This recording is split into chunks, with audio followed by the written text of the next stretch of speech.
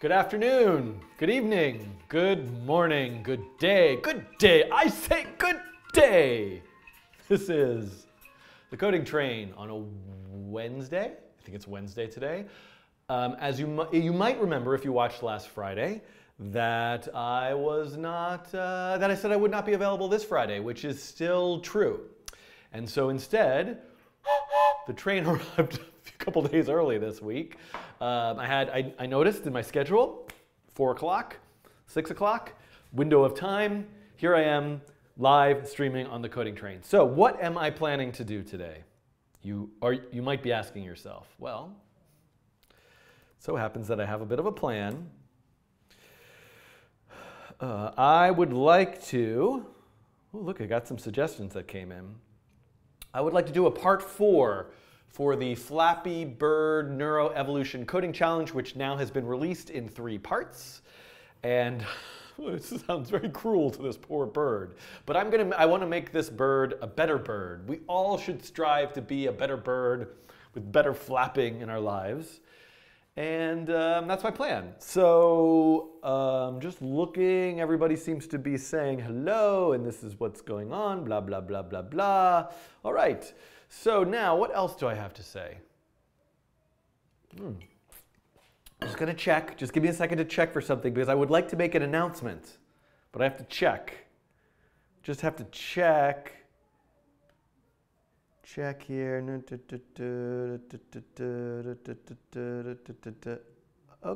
Okay, not yet. Nope, can't make my announcement just yet. But maybe sometime during this live stream, I will talk about mine. It's not really, I made this too much of a thing. I might have another live stream this week at a surprising time with some surprising guests. And if it doesn't happen this week, it'll happen a different week. It'll happen sometime. All right, now. Daniel says, Le pétrolophile du 62. Is that right? Now I can't even read it. Oh, should I launch the casual debate about whether Java or C++ is faster? Okay, so let's just get started here. Oh, no.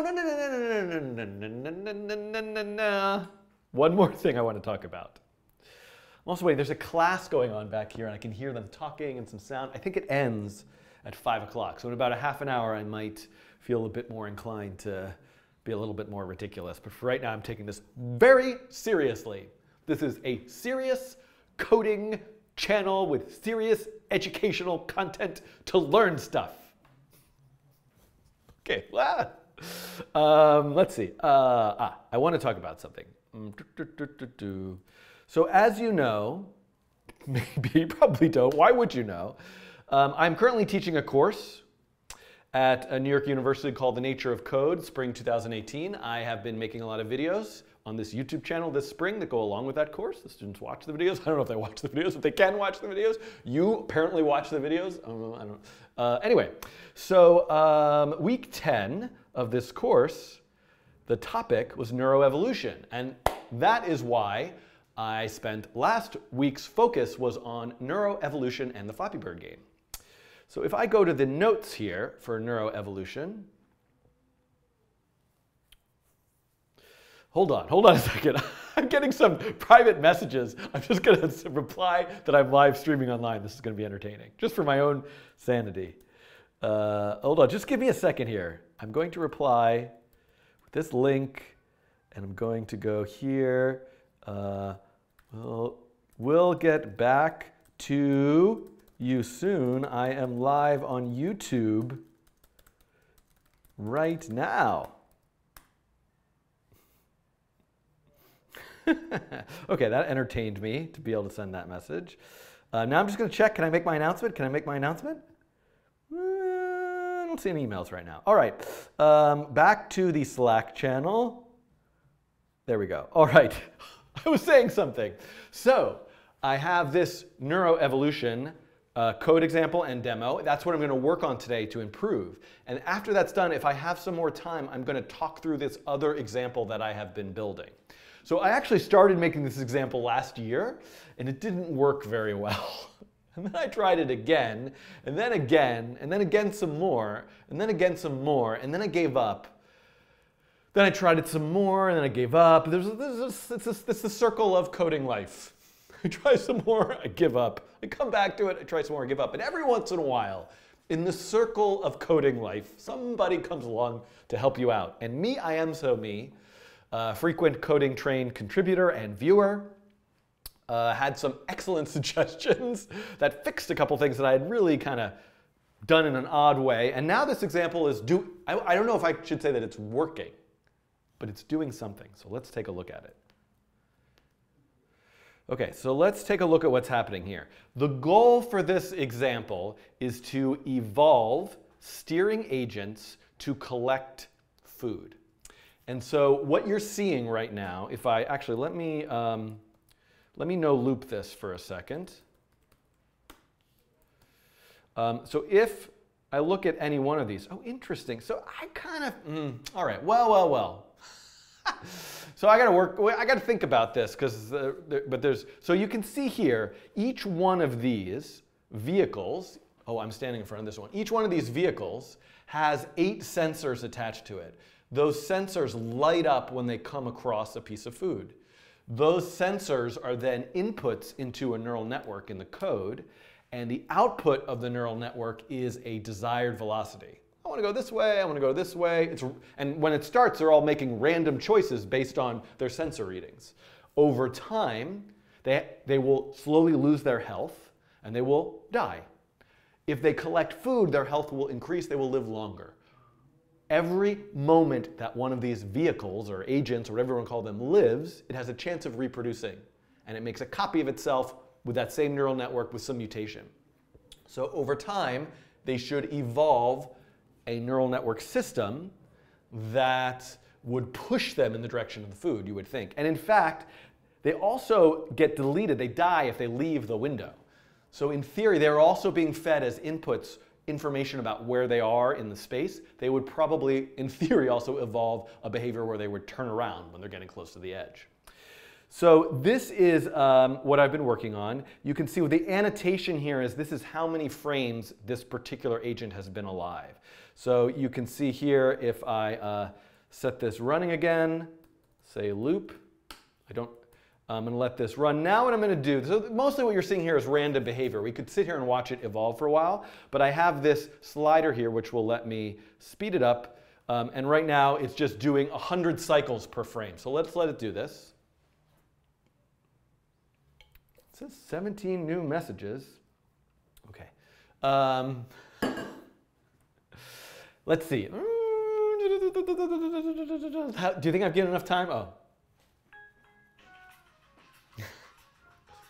I'm looking at the chat. Any questions about this? People are still speaking French. All right, I think that's good. Let me slow this back down and let's evaluate them. Let's take a look. What do you think? I like this one. It's just spinning there. So you can see they're hopefully, sometimes after watching this for a while, there's one that just lasts a really long time. In theory, the one that has the highest score rate is highlighted. So this one currently has the highest score. Unfortunately, it just died. Okay, I'm watching this. Nobody's discussing in the chat this wonderful example that I worked for an entire year on. The soundboard volume is very low. Interesting. All right, that can be fixed.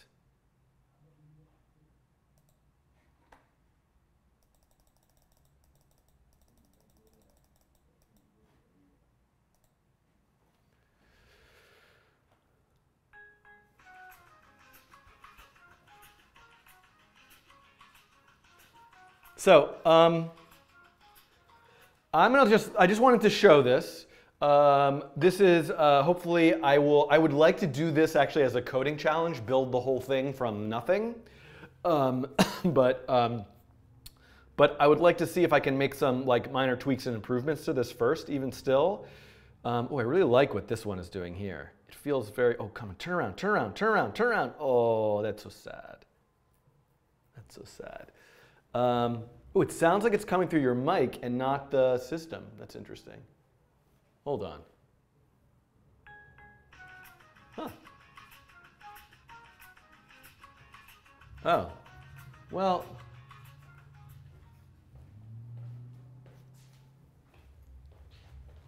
I mean, am I really going to go crazy about the sound stuff right now? Oh, mute output there. Oh, whoops. I think now I might have fixed that. Did that fix it?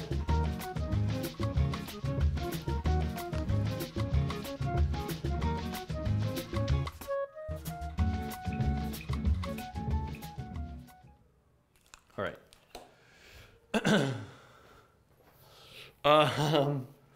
All right. So now, let's put this aside, and let me return to what I'm here to do.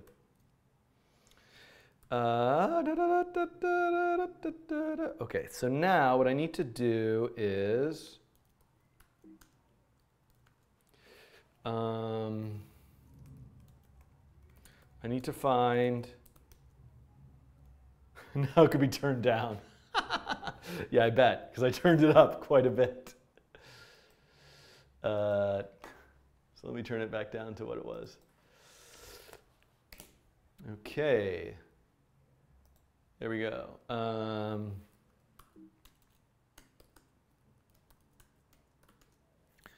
All right, actually, yeah, this should be fine.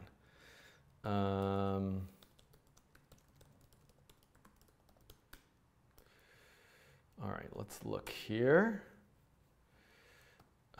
There we go. There we go. There we go.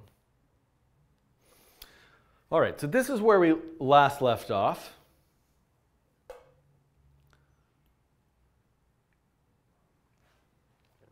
Let me see if I have this camera up and running.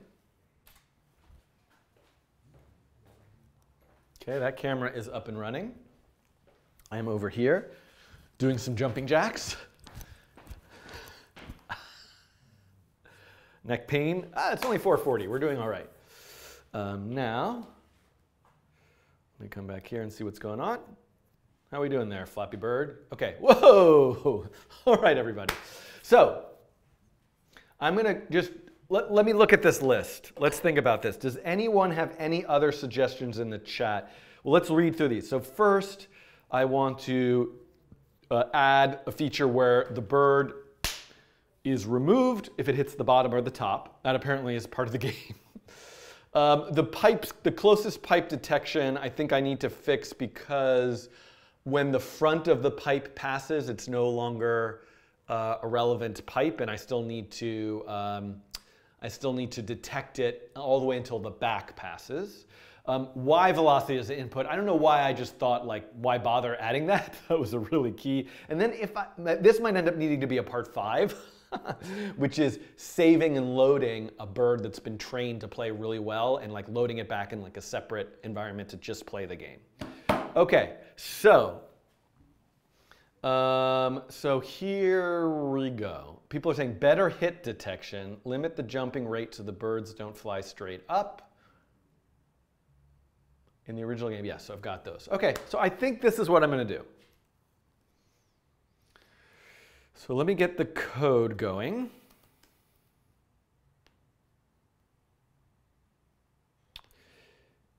In case you're wondering, by the way, this other,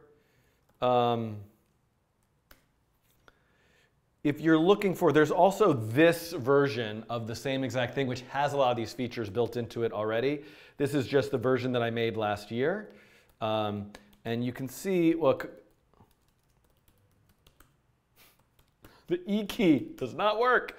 You can see here that there's some more information about the high score, and it also, I gotta move this over.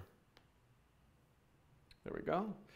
I can run the best one so far. And this, by the way, has the Y velocity of, this has the Y velocity as input, and it also has the feature that if it hits the bottom or the top. This one seems to just, this one that did the best so far seems to only want to stay in the middle. It's going to die right now, right? Yeah. So let's let this go a little bit longer. Oh wait, I got to continue training. Let's get one to do better. They look like they're doing better now. All right, so let's let this go for a little while. This one seems like a really good one. I kind of want there to be just one left. Okay, there's one left. Run best. Go back. Now we can just speed it up just a little bit. So we can see now this one has been trained really, really well. And it doesn't seem to have any problem beating this very simple game. So I want to achieve results like this as I make these improvements to the tutorial. Okay? Does it get data about how near the next pipe is or just its gap Y location, ask Merin. I believe, I mean, yes, it gets information about the X location of the closest pipe. But unfortunately, it starts ignoring that pipe as soon as the front of it, passes the bird. And it probably should consider it, like, and then starts looking at the next one. It could easily jump up by accident. So, so yeah, okay. It seems to have no problem anyway, but that might be worth fixing. Okay, that's an easy fix. All right, so now I'm going to close that. I'm going to close this. I'm going to, oh, actually, I didn't want to close that. I was going to have that at the beginning. The whole point of me opening that also was to have this version, the improved version. So just give me a second, let me train it again. To have the improved version as the sort of starting background to this part 4.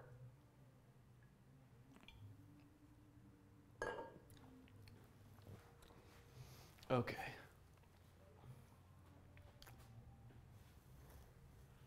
You guys probably can't hear the music coming from the classroom next door, but I can.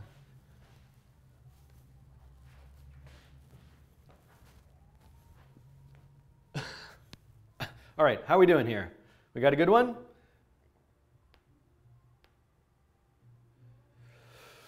Okay, ready everybody? You could vary the gap width, but it'll make the birds have to train more. Yeah. Okay. Let me recycle the camera. I'm going to recycle the camera. It's a very expensive camera. Why not just recycle it? No, I meant cycle the camera, not recycle. Welcome to part 4 of the Flappy Bird Neuroevolution Coding Challenge. So I didn't actually do part 4 when I did the original challenge, which is parts 1 through 3. Links in this video's description. Breathe. But I got many excellent suggestions about things that I could do to improve it. And so I actually did implement a bunch of those, and what you're seeing here right now is a version of the Neuroevolution Challenge with those things improved, and this is a particular, oh, it's really, it keeps dying. Hold on, I'm gonna start over. I want a better one that doesn't die. We'll let it train it some more. The funny thing that I just realized is if one beats the game perfectly, it's not going to train anymore because, so let's try this one.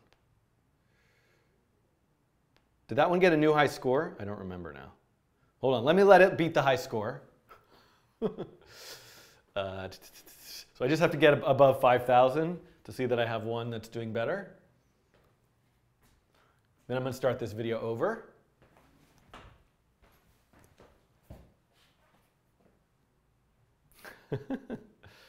All right, we're above. Do we have 2 of them? I think there's 2 of them there. Come on, which one's going to win? Maybe there's one now. No, I think there's still 2. I don't think that's like a effect. Who knows? Let's get to 10,000. This is good enough. This has got to be good. Okay. No, too much noise. Hello, welcome to part 4. Woo! Of the Flappy Bird Coding Challenge. So when I originally did the coding challenge, parts 1 through 3, linked in this video's description, I did not do a part 4. In fact, I finished. I was like, I'm done. But I got so many great comments from the in the comments feed.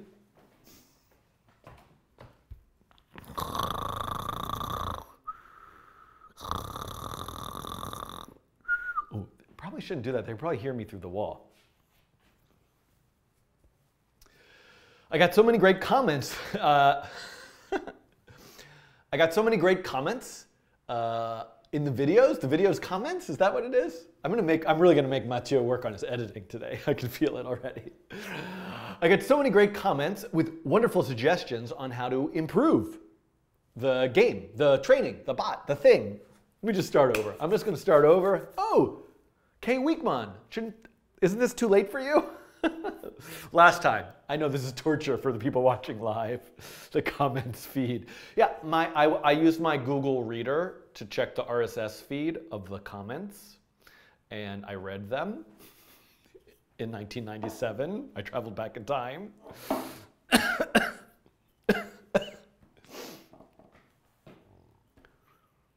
Hello, and welcome to part 4 of the Flappy Bird Neuroevolution Coding Challenge. Now, you might have watched part 3 and thought, oh, look, it's done. Finished, coding challenge complete. But I got so many excellent comments and suggestions about how to improve my neuroevolution simulation that I decided to come back and attempt a part 4. This is part 4. So, oh, by the way, before I actually came back to attempt, I did some work to test out some of these ideas. And here you can see this is a version of it running with some of these improvements. And you can see that I pretty much have a little bird here that has beaten the game as it stands. All right, so let me close this out. I'm going to go to this GitHub issue and look at these for time out for a second. I forgot to look at these. Add a generation count, deserialize this in the part 4 video. Yeah. All right, so these are good suggestions, but I'm gonna just go with my list right now. Thank you. I'm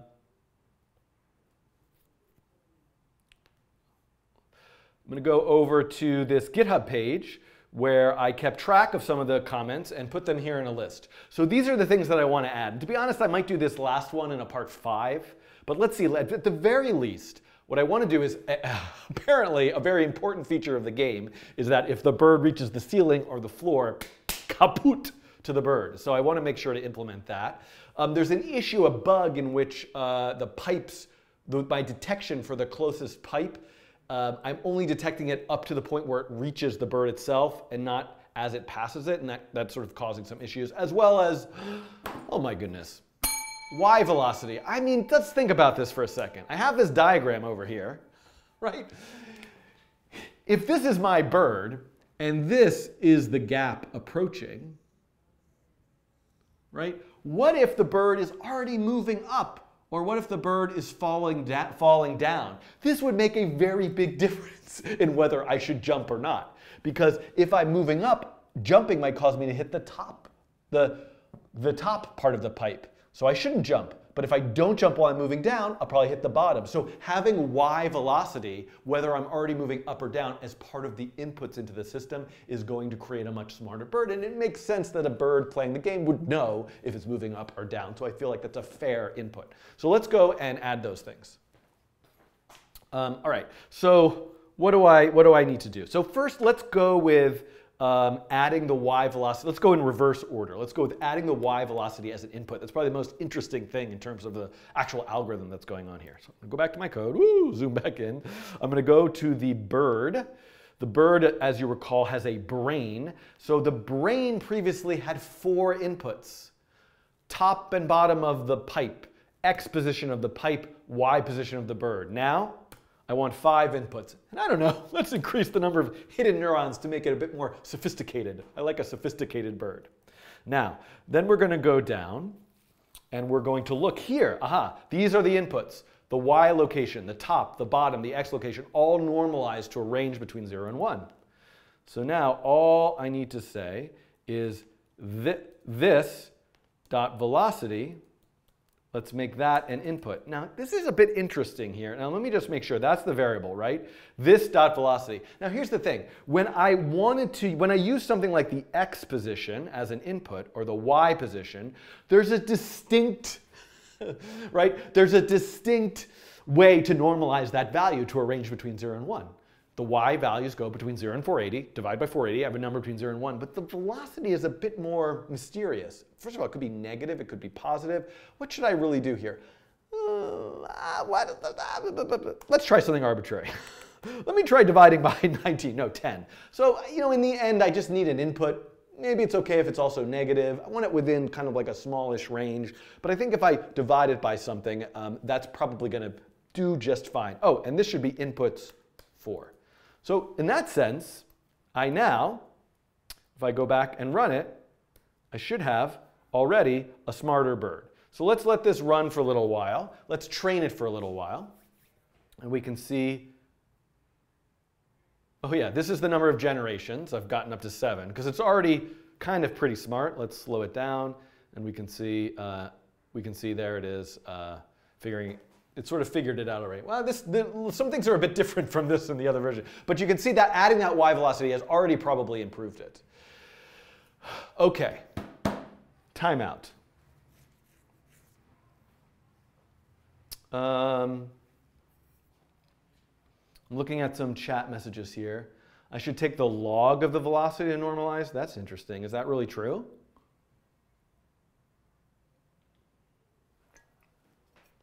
What did I do in my other one that I prepared?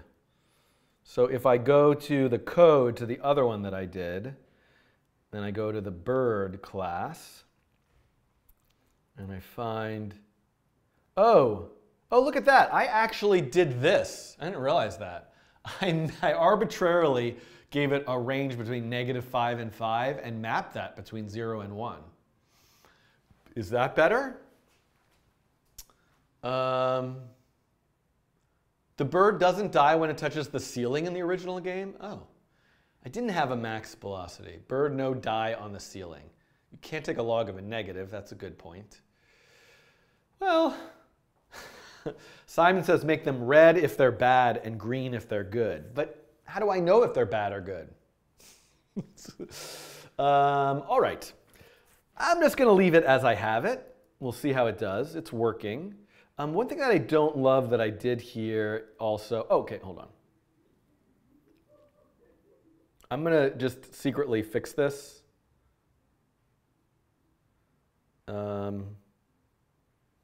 Because outside of the video itself, oh yeah, I just don't want the range of the slider to go so high.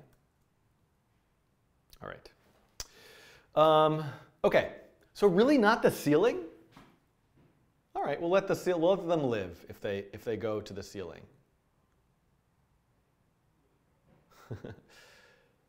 You can't jump if you're already going up in the original game? Really? If your y velocity is up, it won't let you tap to like jump? That's interesting. Well, these are all important details. I can't possibly implement them all. Let me just get them one at a time. All right. Okay, so the next feature I would like to implement, now that we've added y velocity, is let's try fixing the pipe's closest detection. So let me explain what's wrong. So what I'm doing is if I have the bird here and I have this pipe, I am looking, hold on.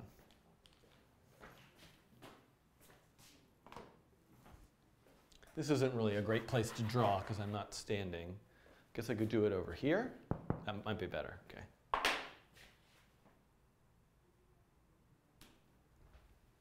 So if this is the bird, and this is the pipe, and this is another pipe, I have an algorithm that says, oh, hey, this is the one I should look at.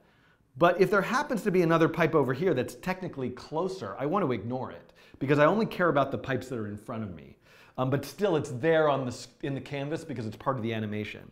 So I have an algorithm that already deals with that. But unfortunately, right, as soon as if the pipe is here, it's still going to read as the closest. But if it's actually like here, right above it, as soon as the front of the pipe passes the bird, it's going to ignore that pipe. And so if it sees another one coming, it's got to go up. It could kind of it should really still consider that pipe. It should consider that pipe all the way until the back of it passes. I think this is going to be an easy thing to fix. Hold on a sec here.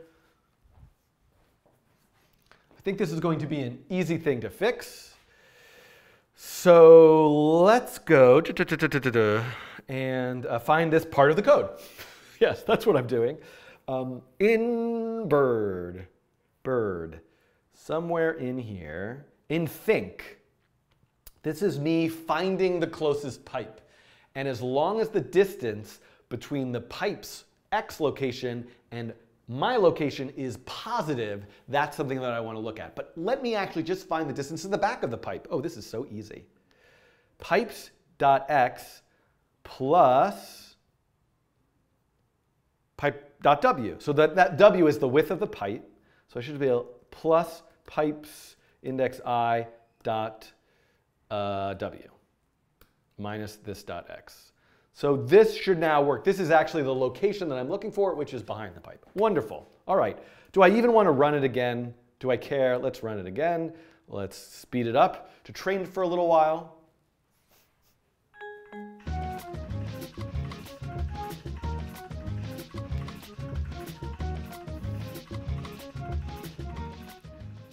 And there we go. And let's still run. We can see, there we go. Oh, poor little Flappy Bird lost the game. All right, so now what else do we have to do? If I go back to my list, we now, fix when the bird hits the bottom. Now I'm told by the chat that actually in the original game, hitting the ceiling is allowed. So let's only add the bottom, I guess. So if I go into the bird, there is a function called, I believe, well, there isn't actually. So hold on a second. Let's go to the sketch. I've forgotten how my code works completely. And let's go and see here. If pipes index I hits bird. So if a pipe intersects the bird, then I want to remove that bird. We've done that. Now I also, if the bird or,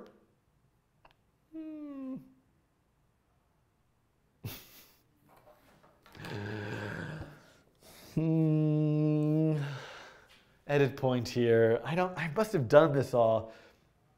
I think I want to refactor this to,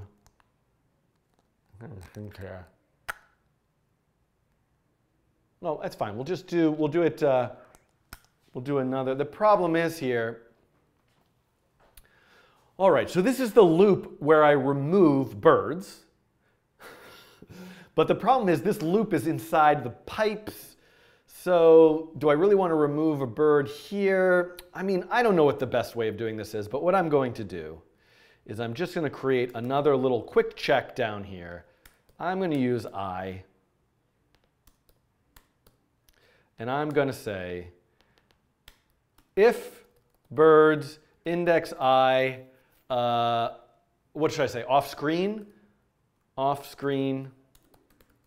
then here is another reason why I might want to remove that particular bird and put it into my saved birds array, which was admittedly a bit of a silly solution, but it works. So I need to write a function here in bird, which is called off screen.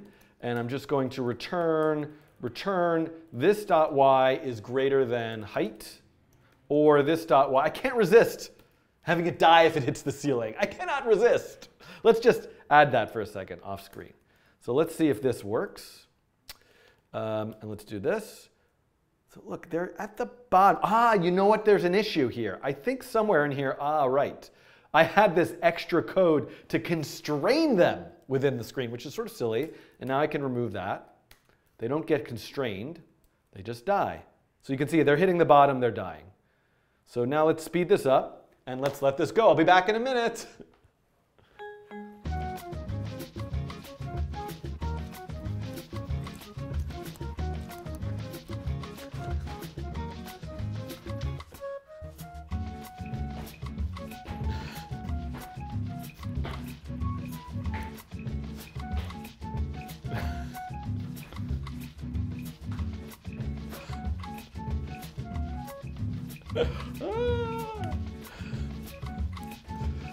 All right. Oh, I could use a sigmoid to squash the velocity. That's a clever idea. All right. Okay. Okay, I have returned. Looks like we've got a pretty good one here that doesn't seem to have any problem beating this game. Lovely, look at you go. Look at you, scrappy little bird, flapping your way through this course. Beautiful. So I think we've made some pretty good improvements here. I don't know. Let's make the game a little bit harder, just to see. So what did we have now in pipe? Oh, the spacing is 175. That is way too easy. So let's make it 125, and let's give a little refresh here. And I will be back again in a minute.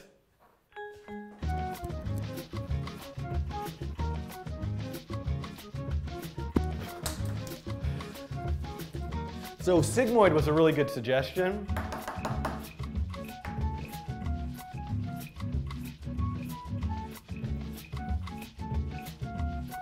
Five o'clock. Oh, let me check my email.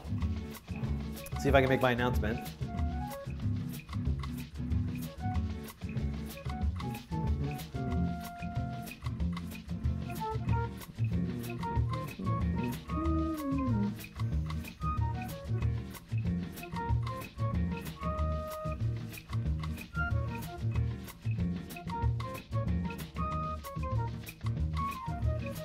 Thank you, Isaiah. Woohoo! This Flappy Bird is dedicated to you. Okay. All right, I've returned. This bird looks pretty good. Let's see how it's doing here. Yep, doesn't seem to have any problem with this 125 spacing. What do you think? Can we push it a little? Just push it a little, just a little. 100, 75, 80, 50. Ah, I don't know, let's try. Let's flip a coin. Whoa, look at that, look at it go. Oh, it's such a good little bird there. All right. Oh, this is a bad idea. 75 is going to be way too hard. See you in a little bit.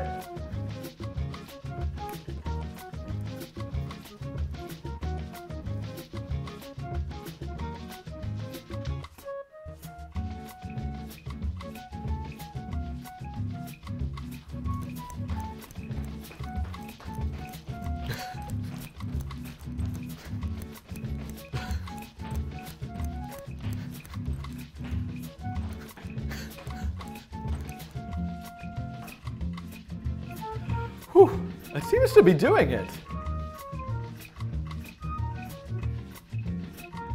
All right, dare I say that it's working? It's hard to tell with it so sped up. Let's actually slow it down. There's actually 2 of them going. Oh my goodness. Oh, there's a bunch of them in there. Let's look at it at a more, well, seems pretty reasonable to me. All right, so this is pretty exciting to see. You know, again, I don't have the exact physics of the original game, so there probably could be some tweaks there. But as you can see, just really that y velocity, if I take out that y velocity input, well, let me just show, I think the y velocity is probably the most important fix that we made. So I can really quickly, just in the bird itself, let me just set the y velocity to 0. So basically it's not getting it anymore. It's as if it's a constant input, so it's sort of become irrelevant. I don't think it's going to be able to solve this now. So let me give it a little bit of a run here for a few minutes.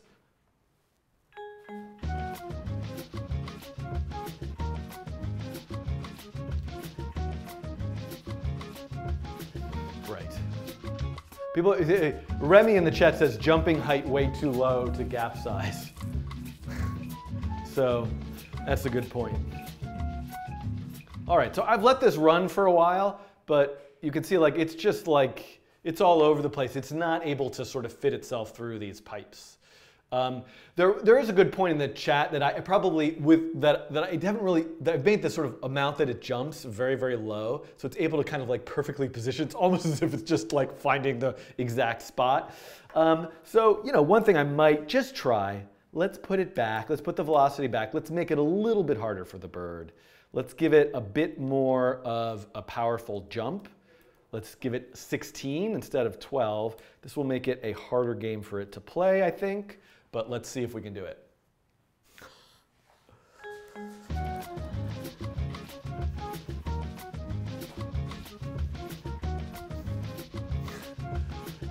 I don't know about you, if you're going to do all of these as like weird little sped up things, it could be fun. I feel like you should have one output, then check if it's over 0.5 or not. Yeah, that's a very reasonable suggestion. So the reason why the generations now are so variable is that, like why did it have like 50 generations and then only had 3? So it starts a new generation once all the birds have died. So I could program it in a different way, but that's currently how it works.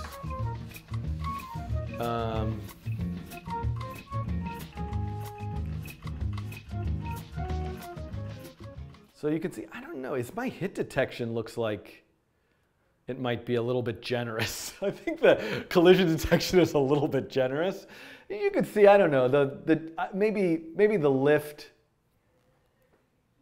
Okay, so I'm being told there's a very important feature, which is that if it's moving up, it cannot jump. It can only jump if it's moving down.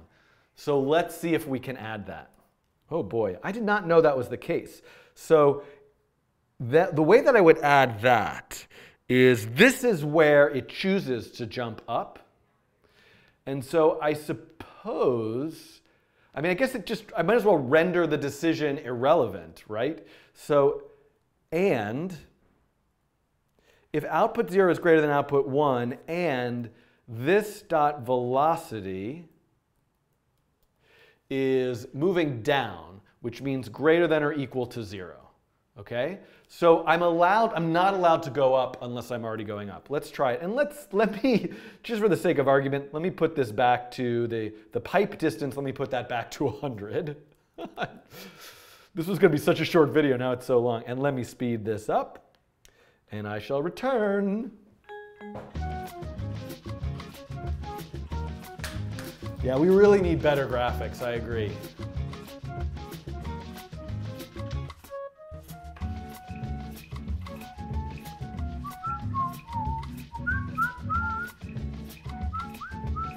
Oh, I forgot about the Slack channel.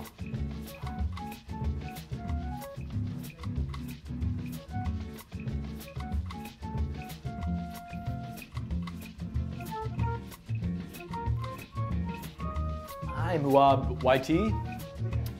Right, I'm 15, I've been following your channel for many years. So how old were you when you started following the channel?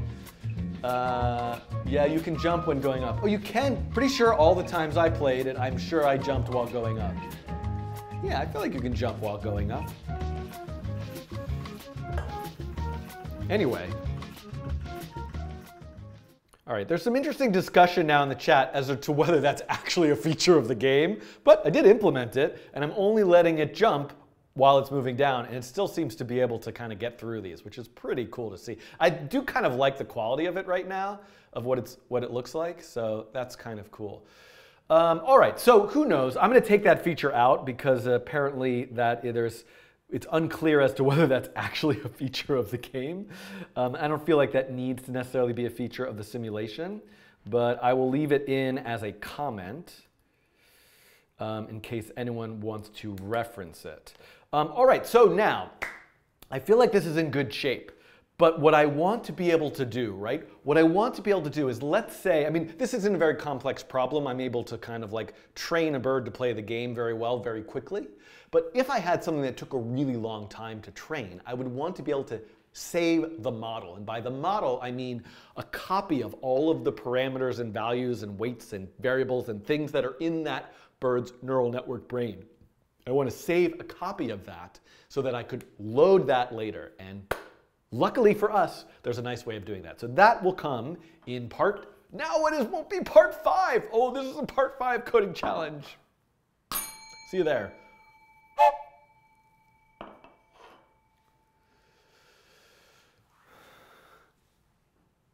Yeah, so Marcos Rios in the chat writes, wouldn't bird training get faster if you limit the bird lifespan? So probably that would make sense for me to add something like that. Like right now, once it sort of figured it out, it could just go infinitely. So let's see here. Let me think about how I want to do this. Oh, flappybird.io. Well, here we go. Whoops, restart. Oh, so it's actually like until I jump. Yeah. Boy, this is much. So one thing is the gravity is much. Oh, Oh, so it's not as generous with the collision detection. Can I use the spacebar? Oh, spacebar is much easier. Okay, here we go, everybody. Oh, terrible at this.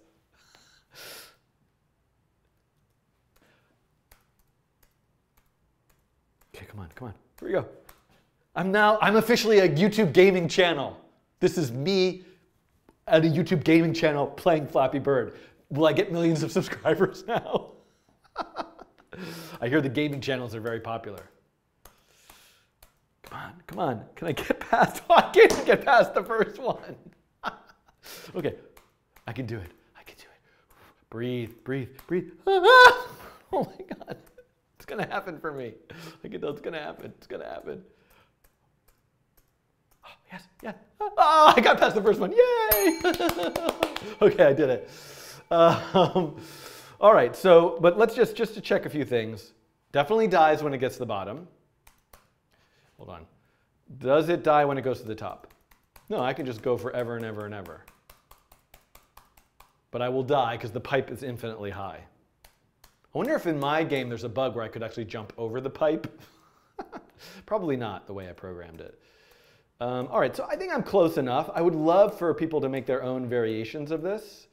But I think, yeah.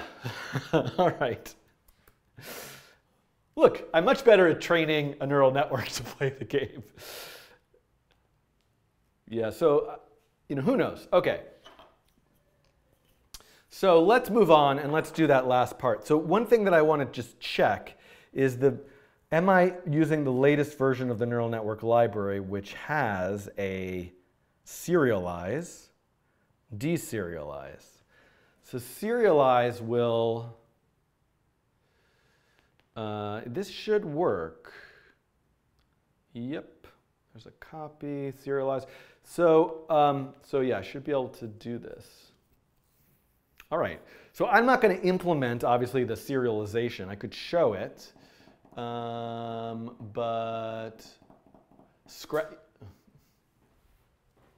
oh, I might be using Scratch sooner than you think. You guys are hacked into my email to see what I keep checking to find out about.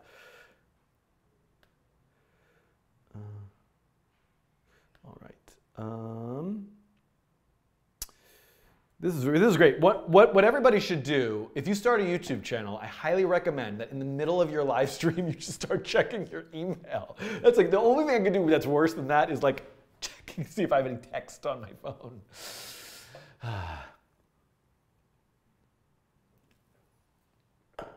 All right, let's do this last part.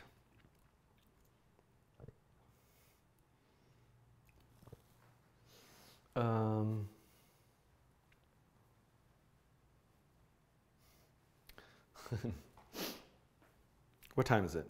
5:15. All right, I'm good. There's time here. Hello, can you believe it? Oh, 5:15. This means, hold on. Let me just go, I just gotta go peek in the classroom next door to see if there's nobody in there. I'll be right back. You'll be able to hear me as I go. Oh, okay.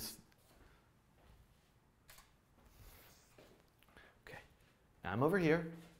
Hello. This is a door. There's a door. This is a room. It's actually a closet. It's a fairly large closet. The door is now open. I'm exiting. Can you still hear me? I'm in the hallway. I'm looking in the classroom. I'm actually standing in the classroom next door. I'm going to bang on the wall. Do you think you can hear if I bang on the wall? Unfortunately, my mic is still on me, so this is kind of like a very poor test. But there is nobody in there. Now I can be loud. Okay, here we go, everybody. Ready?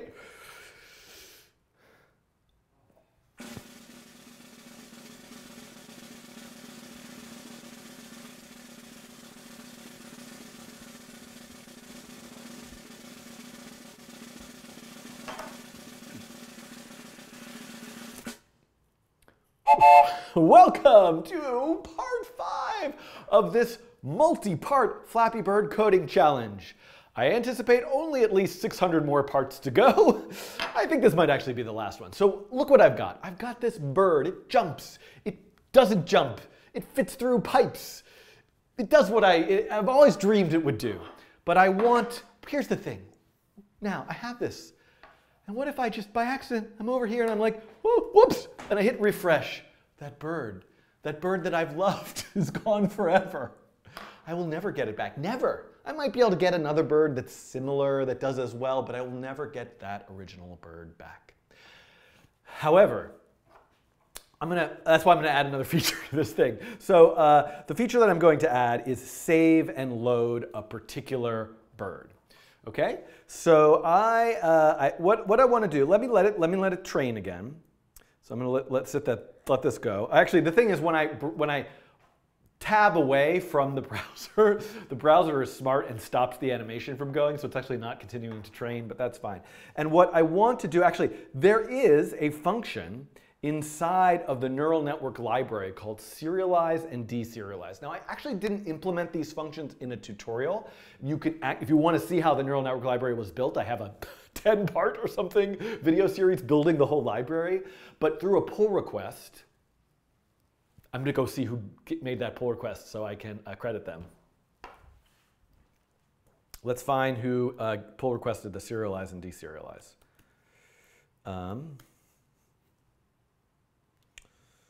So is closed serialize.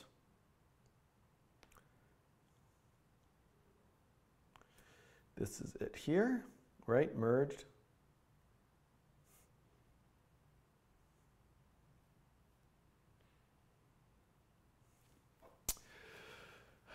I have returned to show you the pull request from Engine Feeder. This was pull request number 50 that added these serialization and deserialization functions.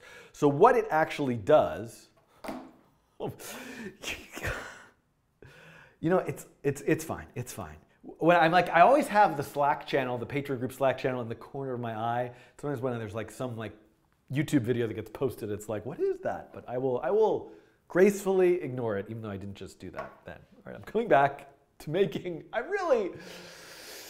see, the whole thing that I used to do was just go off on all these tangents and make these totally insane videos and not actually edit them.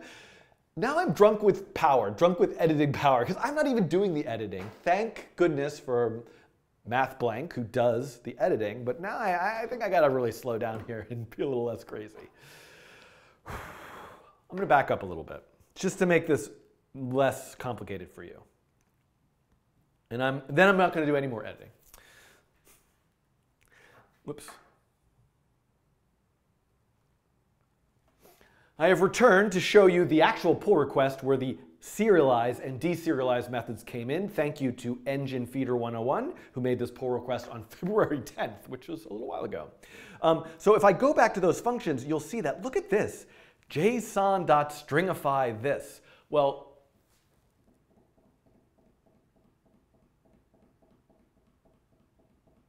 I want to use the whiteboard.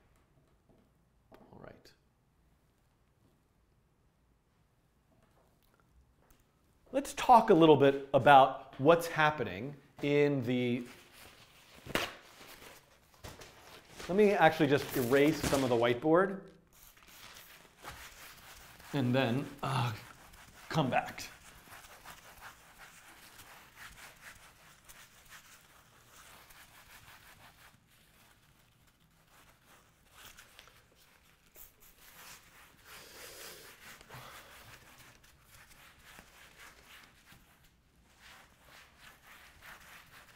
I feel sad to lose these diagrams, but I think it's fine.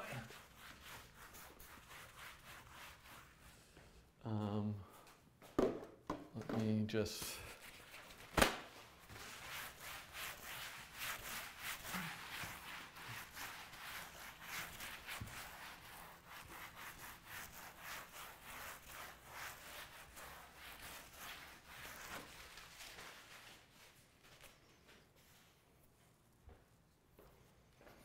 Okay.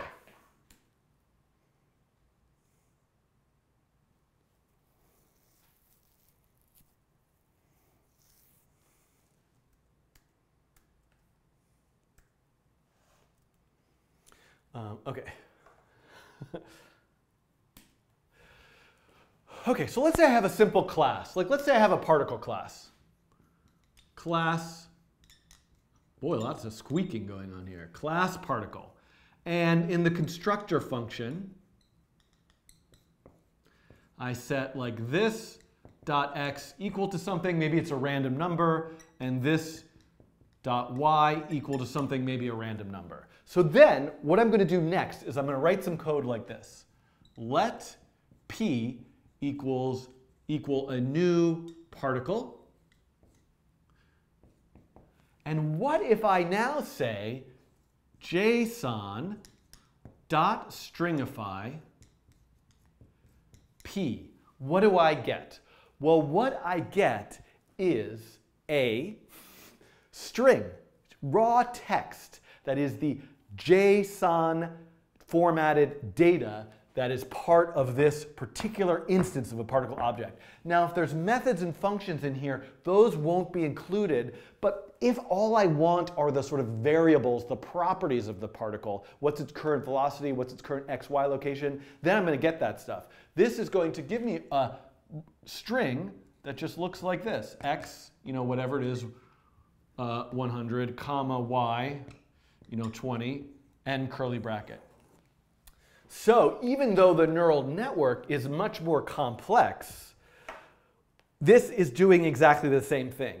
It's basically saying, hey, all that stuff that's part of the neural network, all of the values of all of these weights and things, just serialize all that. Put it all in a big JSON file. Let's take a look at what that actually looks like.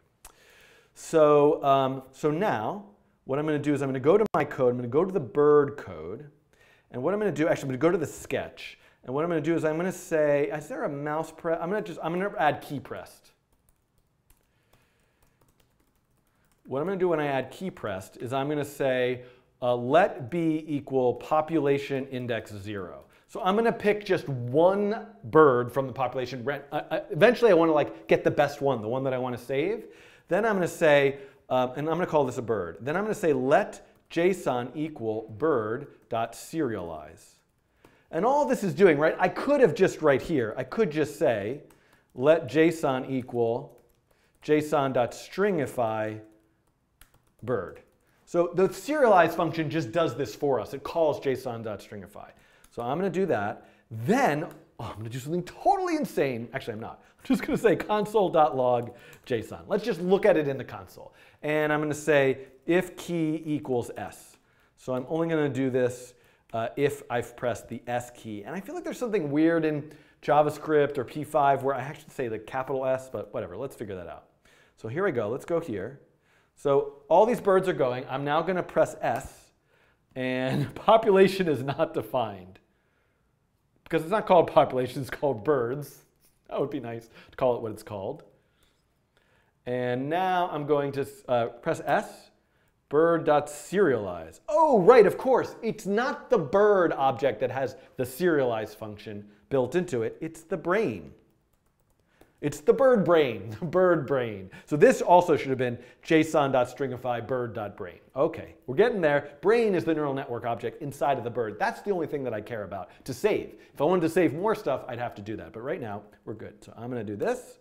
We're going to get it. Hit save. And look at this. You can see, look at that. This is all the data. These are all the values that are in all those arrays. It's all the stuff. So guess what I can do next?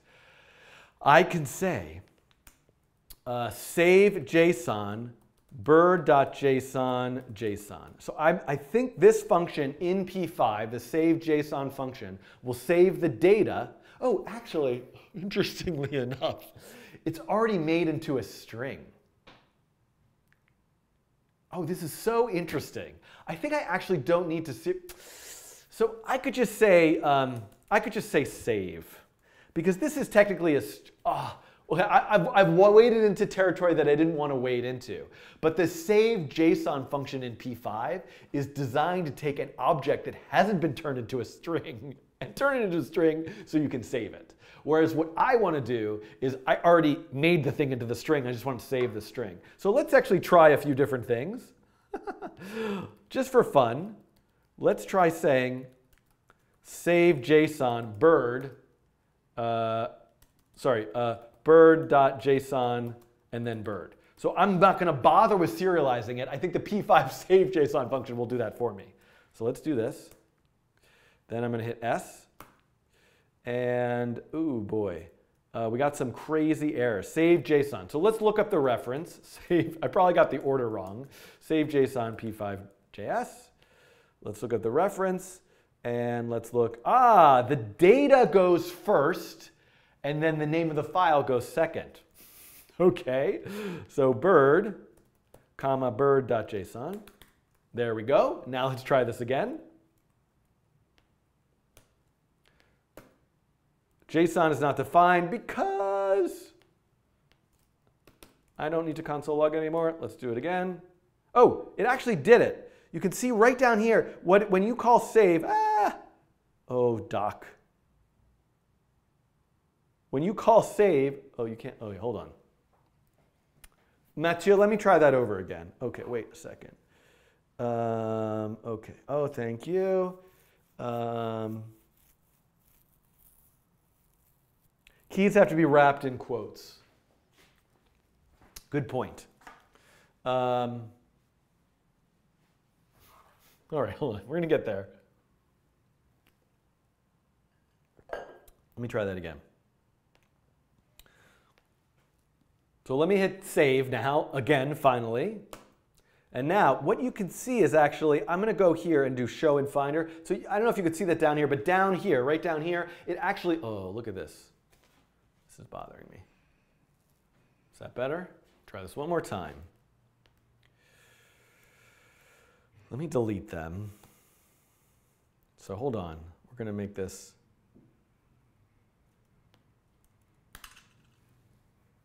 OK. Try this one more time. Oops. All right, we're going to try this one more time. Actually, what I'm also going to do is move this up.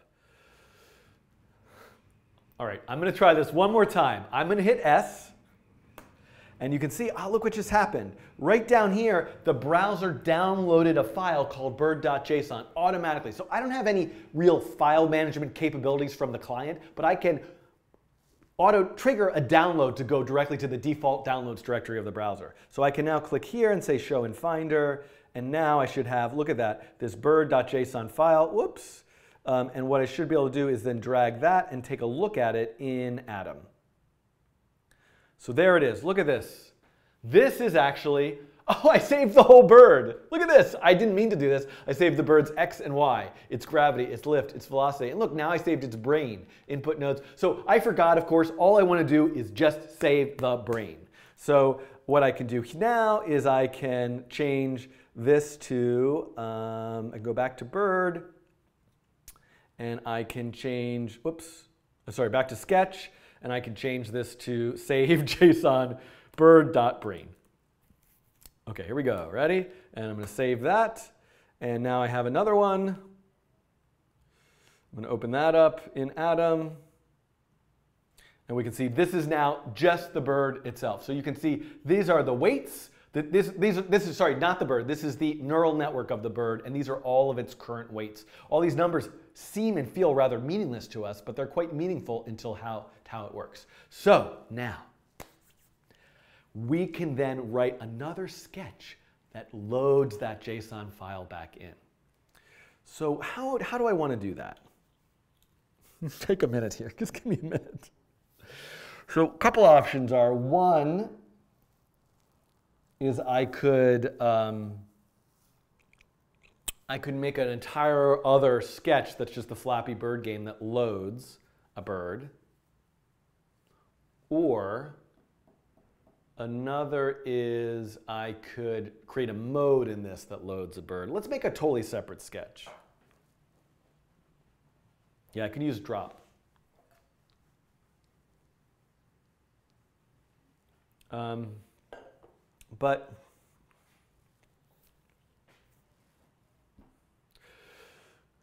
So actually, before I go and create a sketch that loads the JSON, let's actually make this load a bird that we want to load.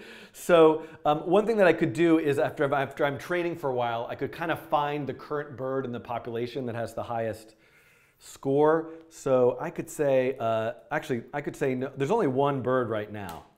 Whoops, no loop. So I'm going to do this kind of manually. This is pretty terrible. So now I just want to make sure there's just one bird. So there's just one bird. So this is definitely the one that I want to save.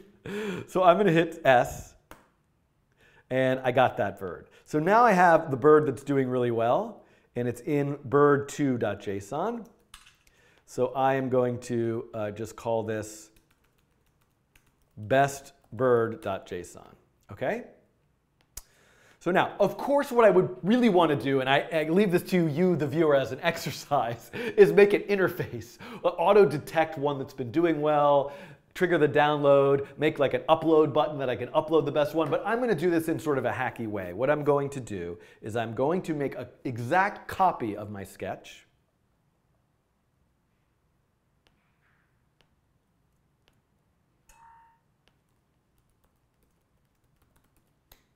And I'm just going to call it Flappy Bird. And I am going to go into Atom. And I'm going to get rid of the genetic algorithm code completely. I'm done. No genetic algorithm here. I am going to go to the sketch, and I'm going to say, hey, you know what? I don't need all the birds. I don't need all saved birds. I don't need the counter. All I need is one bird. And I don't need this save thing. And I'm going to just say function preload. I am going to say let data, bird data, or bird brain. Then I'm going to say bird brain equals load JSON, bestbird.json. Then in setup, all I need to say is bird equals neural network dot deserialize bird brain. And this is actually, so I should call this brain data or brain JSON. Let's call this, I'm trying to make this make sense. Brain JSON. Then this is the actual bird brain.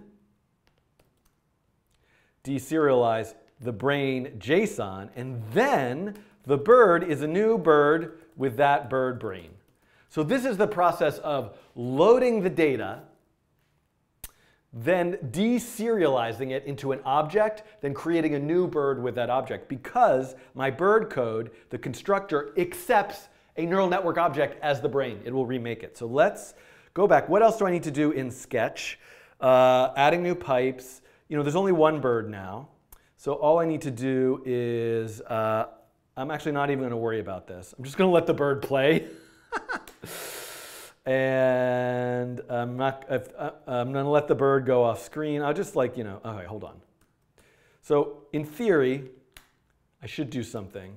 If the bird hits the pipe, I'm going to just say console log collision, just so we see it doing something. If the bird goes off screen, I'm going to say bottom. And then here, oh, that's the pipes, sorry. And this is just one bird now. If one bird off screen, I'm just going to say console.log bottom. Oh, so much code to write. And now I can just say bird think, bird updates. This is all the stuff for the genetic algorithm, so I don't need to worry about that. And then I want to show the bird, and show all the pipes. So this is now, I just made a version of the game. Basically, all I did was eliminate the genetic algorithm and eliminate the array of birds, because there's just one bird. And I also need to make sure I don't want to have this ga.js file anymore and index.html. And now I also need to go and grab from my downloads. Where was that? I need to grab that bestbird.json file. I'm going to go to the desktop and put it in Flappy Bird. So now this best bird, this is the data from that best bird that I saved. And I should be able to go back to Sketch and say best, I called it best_bird. So give me a second here. And let's run that sketch. I'm going to run a little web server so I can, oops, I will run it on a different port. So now I'm going to go to localhost 8001 and I have some errors. Counter is not defined. So I'm using, I left this counter thing in there, which is totally irrelevant. Oh no, I do need counter. Oh, I do want counter. So I need to have the counter I need, that's my frame count to know how many pipes. I is not defined in sketch.js line 36. Pipes, ooh, this should not be a bracket there, right? Because this is me checking all of the pipes. Unexpected end of input sketch. All right, so I think I'm missing yet another curly bracket here. And there we go. So this should be that bird. Right? So now I've loaded the one that I trained. Oh, yay, that worked. I loaded the one that I trained. How exciting. So now what could I do? Let me just be sure that this is working. Let me go back to the other sketch. All right, and let me save another one. So I'm going to just, I'm going to save like a bad one because this is just going to be an arbitrary one, right? So I'm going to hit S and I'm going to get this one. And this one I'm going to call bad bird. And I'm going to go back to my sketch. And I'm going to put bad bird in there. So now I have, whoops, what is this? Sublime is open. I have bad bird. This is all of the weights for the bird that wasn't really trained. These are the weights for the bird that was trained. So if I go here, if I go back to my code and go to sketch.js, you know, and I could, what would be interesting is to run both of them, like to load a few different birds. But now I'm going to load the one that doesn't do well. Let's just see. And let me, by the way, let me set the slider, the default of the slider to, whoops, where did I create that slider? Oh yeah, sorry. Let me set the default of the slider to 3 just so it starts sped up. Whoops, I'm in the wrong sketch. So now this is the bad one. Bad one's pretty good. You can see the bad one's not doing very well, right? As opposed to the good one.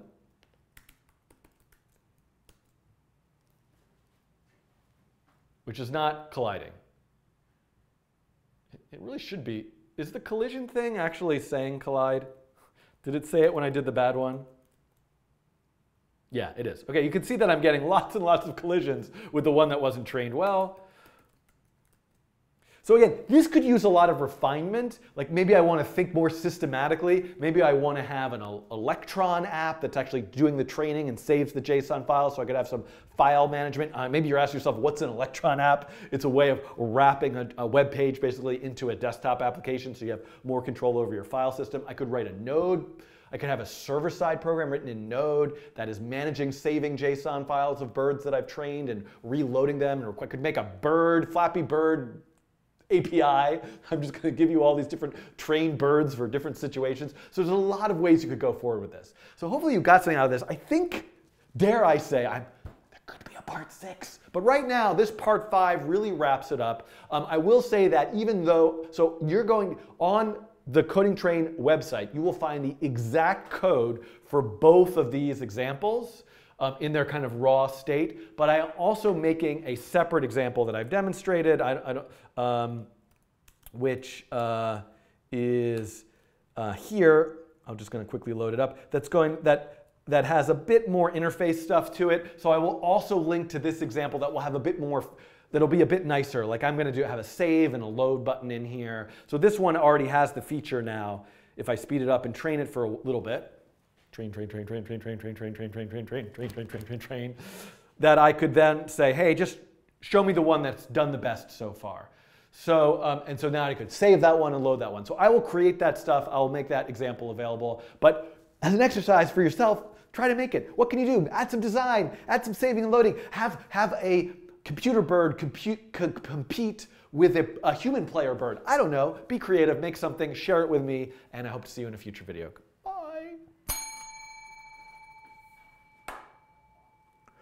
Oh my God, 86 new messages. I'm so not checking out the chat. Anything important?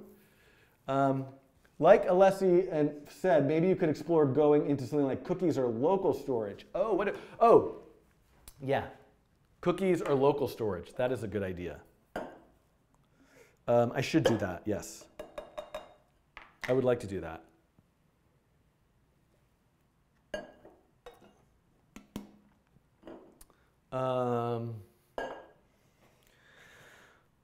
All right, how did I do?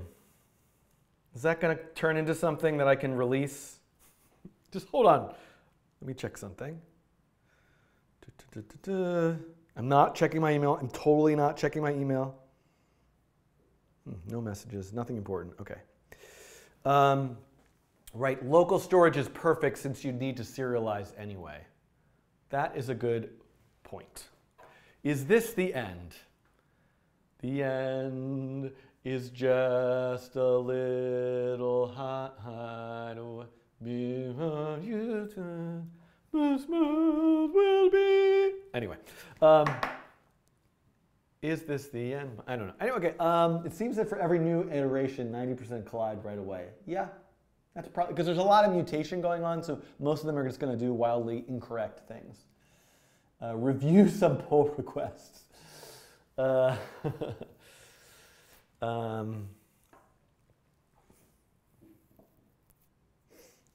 right. Oh, look at this.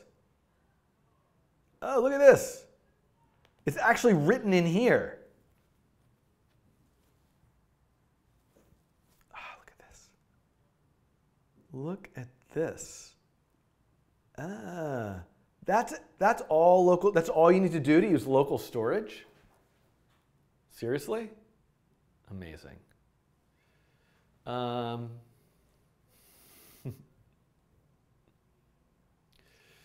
Can we fix the collide part? Yeah.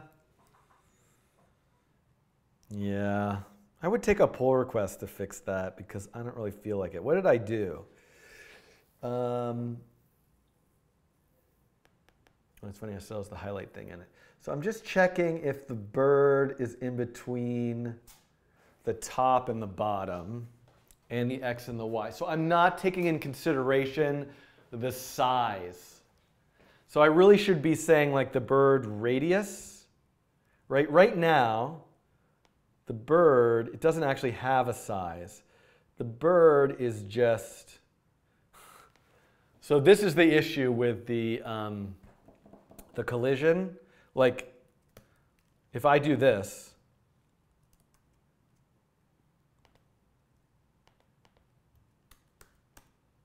this is actually exactly the same, right? This is exactly the same as if I do this. So this is basically what its collision detection. Look at the tiny little bird, tiny little bird. Oh, flap, flap, flap, flap your wings, tiny little bird, tiny little bird, flap your wings. So I probably should, if I wanted to fix this, if I wanted to fix this, I would have to make this dot R. The thing is, I didn't train it with a radius. So I'm gonna stop myself. I'm not gonna do that right now. I would gladly accept a pull request. I could certainly make a part 7, but that's the issue. You just need to add the radius, and then this if statement here would need to take in account that radius. Could you round the corners of the obstacles? Yeah. A save and load button might be nicer than a key press. You think? You think? Yes. That's a very good point. Flappy mosquito. All right. Part 7. So I'm trying to think here. 5:45. I've got to get going soon. But what I wanted to do, let's do the following. I need to do this anyway. So let's give me a second here. What I want to do is, let me let you see what I'm doing here. I should really set up, I should fix the camera. Oh, do I have, what's the chance? Oh no, I don't have I need a memory card reader. I think I should do a live magic lantern challenge. Oh no, wait. I think I don't want documentation. Do I? I don't care. Is it a problem if I document me using magic lantern? By the way, how did I do that thing before where I just kept layering on? Oh, yes, I had the live thing. Okay. Now, hold on. I don't have, I have stuff downstairs that I could use. Oh, but there was something else. Oh, yeah. Okay, so hold on. Oh, I was going to say, let me set up iTerm. Nah. Let me go to NOC S18. So now I've got the new Neuroevolution steering. And let me open that up. And let me go in here. Actually, let me just, let me open this in Atom. You know what I was thinking of making a video? By the way, I was thinking of making a video of just kind of like, what is TensorFlow.js?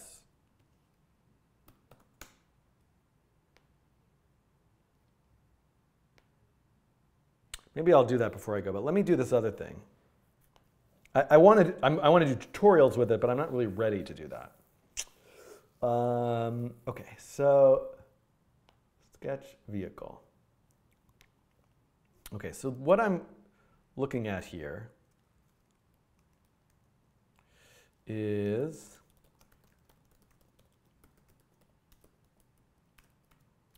I am now looking at this other demonstration of neuroevolution. Whoa. Oh, whoops. No, wait. Oh, there we go. This is another demonstration of neuroevolution. I talked about it at the beginning of this live stream. But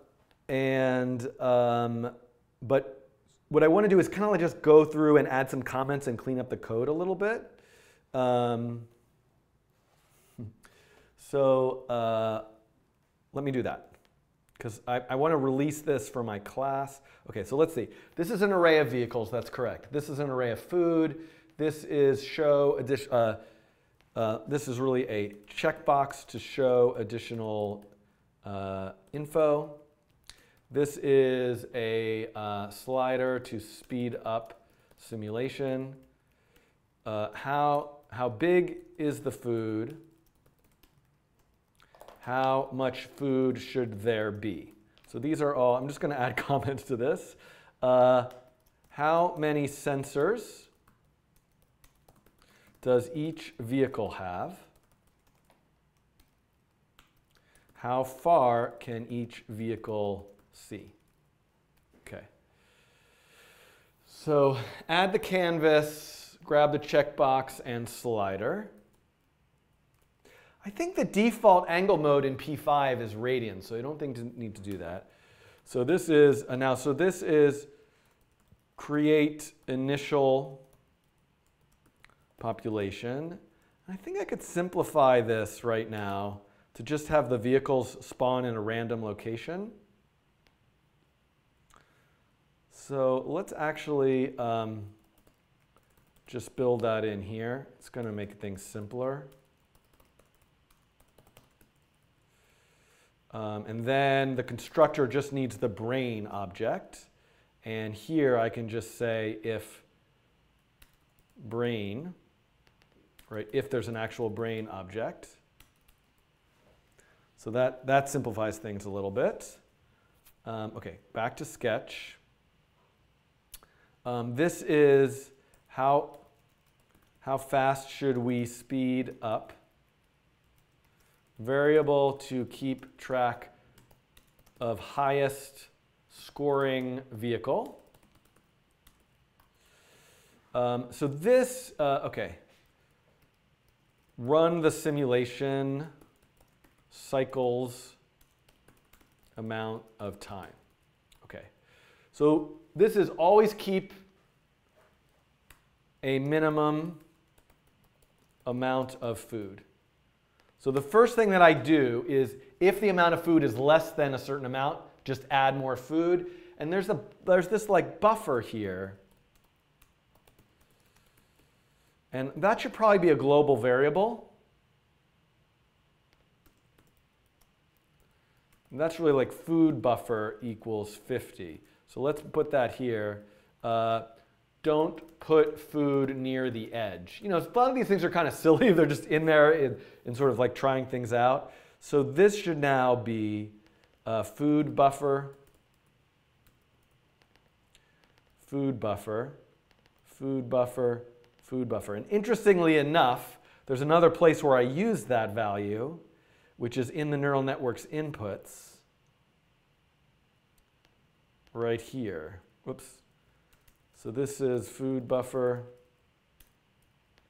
I'll come back to this in a little bit. All right. So now eat any food. Great. Go through all the vehicles and find the best. So this is looping through all. Am I removing stuff here? Yes. So I need to loop through backwards. This is a little bit silly. If I'm finding the best and, okay, so this is like think and update every vehicle. If the vehicle is dead, remove it. Otherwise, it's a candidate to be the best.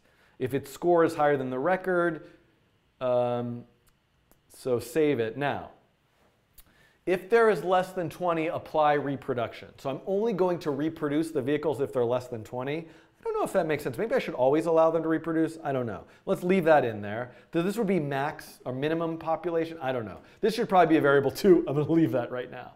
For every vehicle, create a child vehicle with a probability based on the score divided by the record. So I kind of feel like maybe, I think this is fine. So this is kind of arbitrary, but I'm going to leave that. And as long as it did produce one, add it to the population.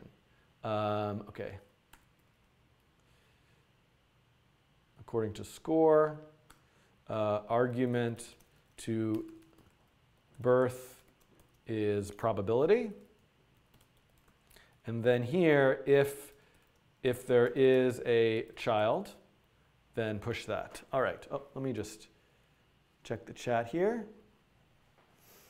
Okay, so now this is drawing all the food. There's no poison involved.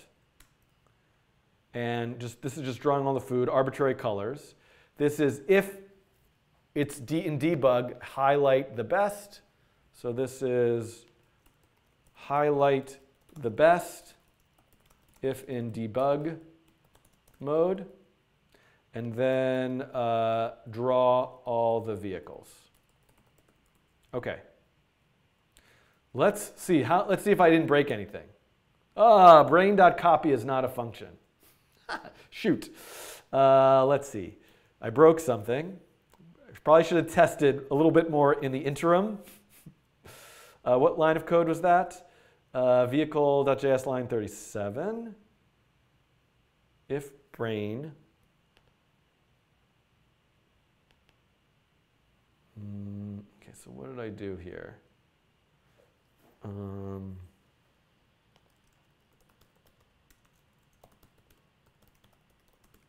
Let's see what this is. Undefined. Oh, it got a number. Oh, because I forgot when I create them, probably in the birth function. So anywhere I make a new vehicle, let's look for that. I'm giving it the location, which I don't want to do. So I just want to pass in the brain. That should fix it. So this should say new vehicle with brain copy. And then I guess it mutates here. That's fine. So it should mutate here. Okay. All right. I can take out the console log now that that's fixed. All right, let's just let this run for a little bit. So me writes in the chat, my reasoning behind population length limit is that when they get really good, they outcompete for food and all score really low. So that makes sense to like limit the population, because if there's too many cloning themselves, they'll run out of food. So let's just let this run for a while and see if it's doing something that feels somewhat logical.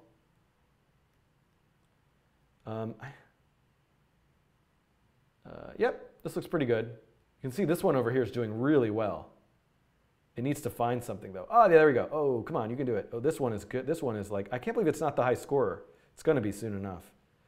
Where'd it go? Come back. Oh, it's going to get stuck. That's sad. It's going to get stuck. Oh, I'm standing in front of it. It's going to get stuck over here. So hopefully someday one will overtake it. This one is doing well now.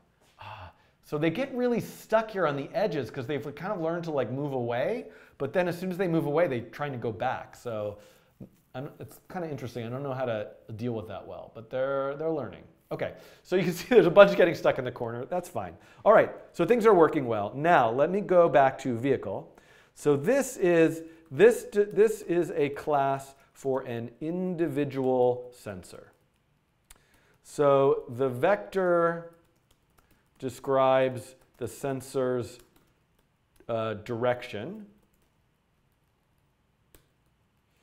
And, you know, I almost feel like it might make more sense to give it an angle here. So right here, I kind of feel like I want the sensor to get an angle. I don't know why. I want to refactor this and have it make the vector from the angle. So it's just a unit vector.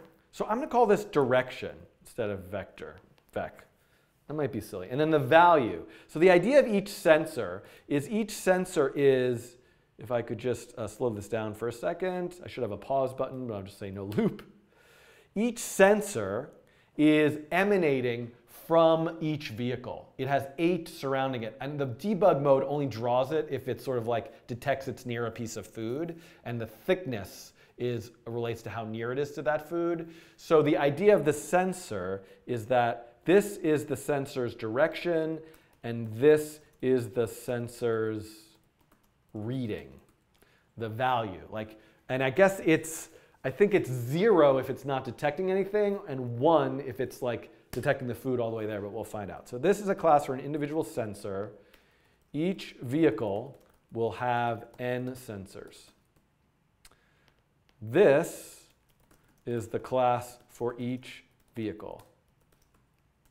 A vehicle can be made from a brain, neural network. Okay, so I'm commenting this.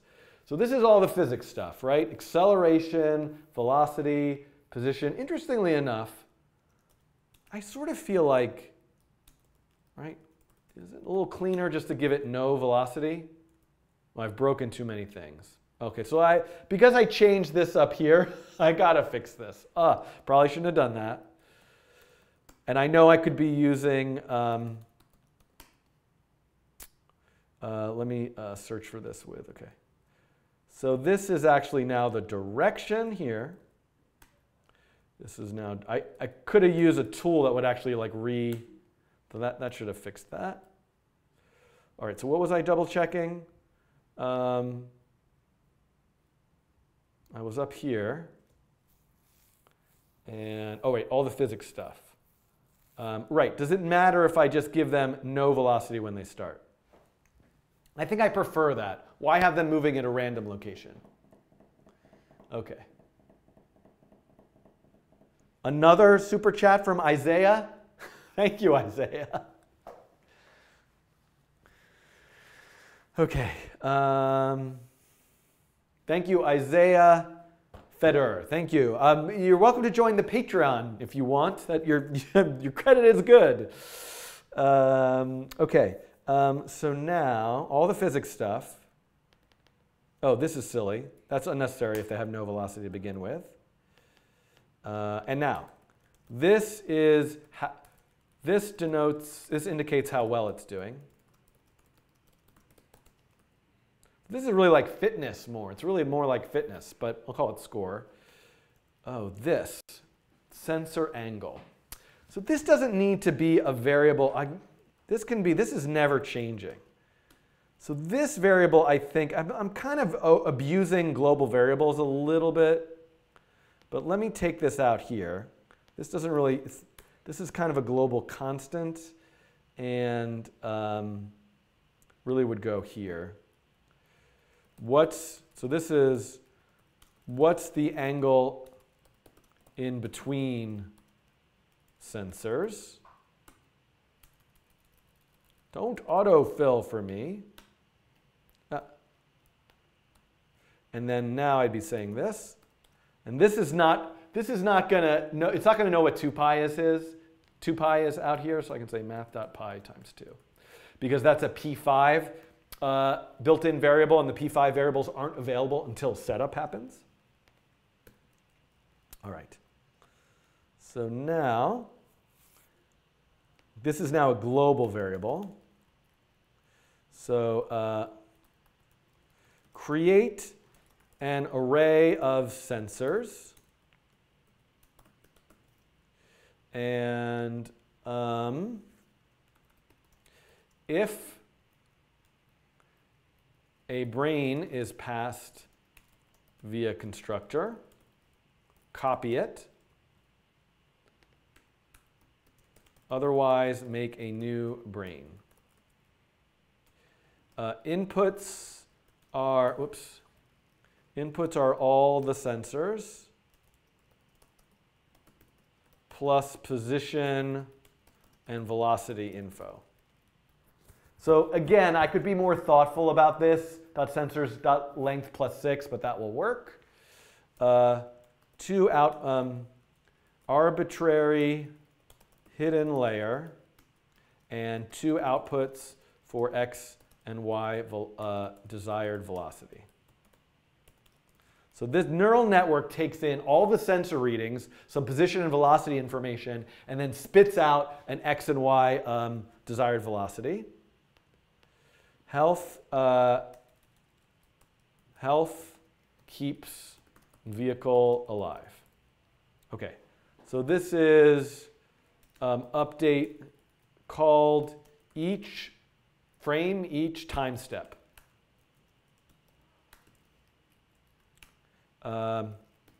Physics, okay, fine.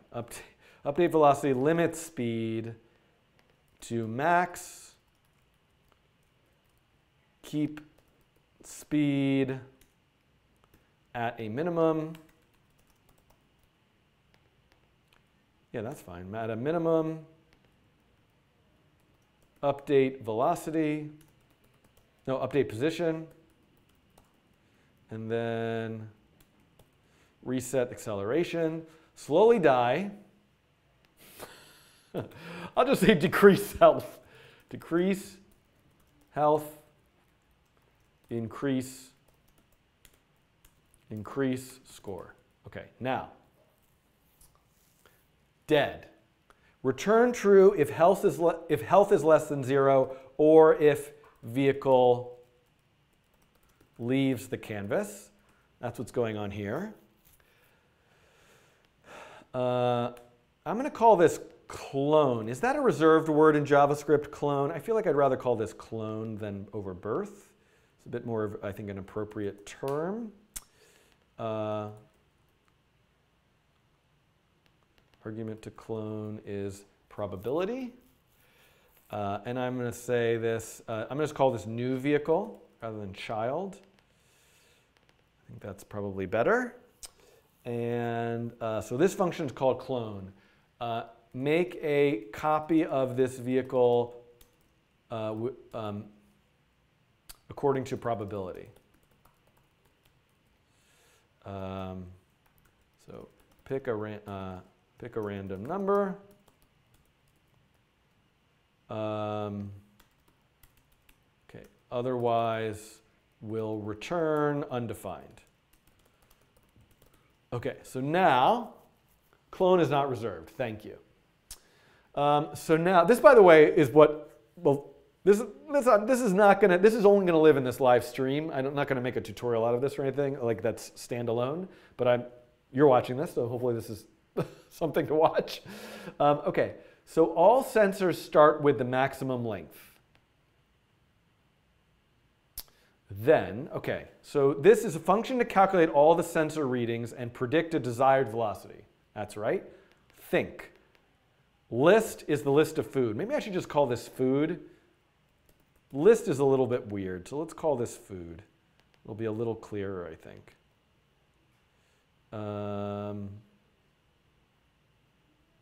Okay, all sensors start with maximum length, then iterate over all the food. The food, other position is the food position. That's fine, that's a good name. Where is the food? How far away? Skip if it's too far away, if it's too far away. Otherwise, what is vector pointing to food? So now I make a vector pointing from this position to the food's position. Then I check all the sensors, okay? The delta is the angle between the sensor's angle and the food's angle. So this, what's going on here is, in this example, is the idea is that I have a vehicle. It has all of these sensors poking out of it, and maybe there's a piece of food right here. So what I'm looking for is, from here, I calculate the vector pointing to the food. And then I calculate the delta relative to every one of these sensors. Right? What's the angle in between every one of these sensors? And if the angle between is within a given threshold, and now here's the thing. That angle in between is just that checking the delta if it's, if it's this closest sensor.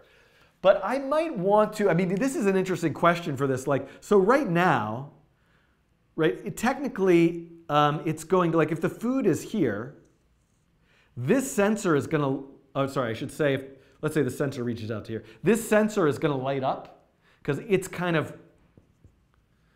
within the halfway point between these two sensors, this piece of food, but it's not actually intersecting it. So I might actually really want to be more thoughtful about doing some kind of detection of within a certain range, but I'm not going to worry about that. This is pretty good, close enough. So this is checking the delta, and then if this food is closer than the previous one, so then replace the sensor's value. So actually, the sensor's value is 50, or the sensor length. Otherwise, the sensor's value is just the value of the closest piece of food. And if it doesn't see any food, its value is the total. Okay, so that works. Now I have to create the inputs. So I'm going to just say, this is goofy, but these inputs are mapped, these 4 inputs are mapped to distance from edges. Then these inputs are the current velocity vector, and then now all of the sensor readings. These are all the sensor readings. And now the sensor readings get mapped then in the inverse. So if there's a piece of food 0 pixels from the vehicle, its input to the neural network is 1. If it's the maximum, its input is 0. Then I get the outputs.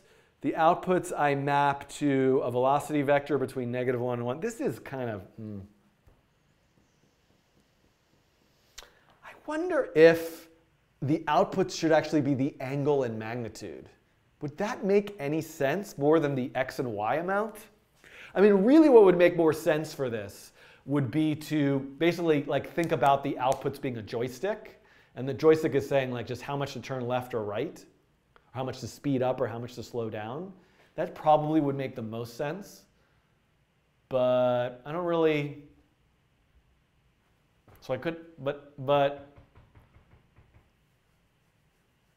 I'm going to leave this for what it is. I'm going to leave it. I'm going to try it with the angle in a second.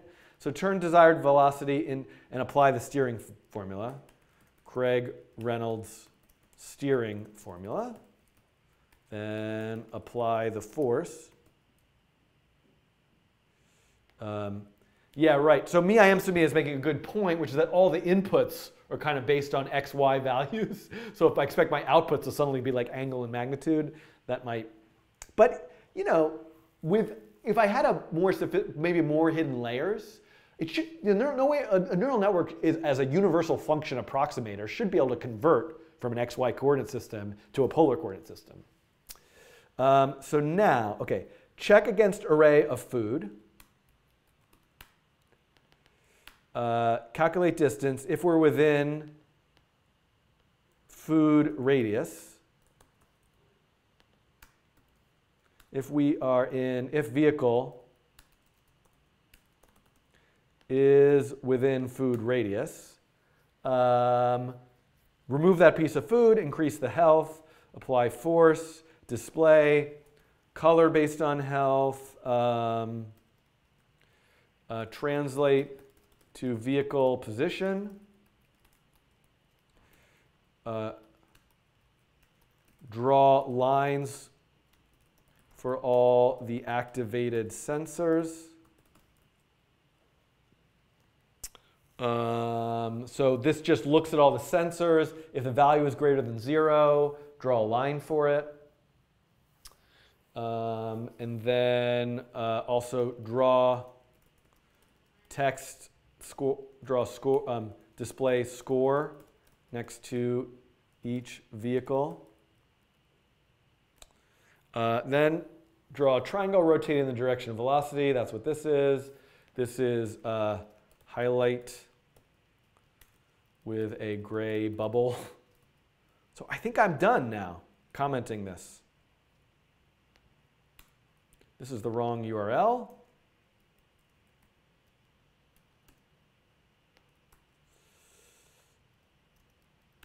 Nature of code 2018. All right, is this still working or what did I break? All right, it's not refreshing for me.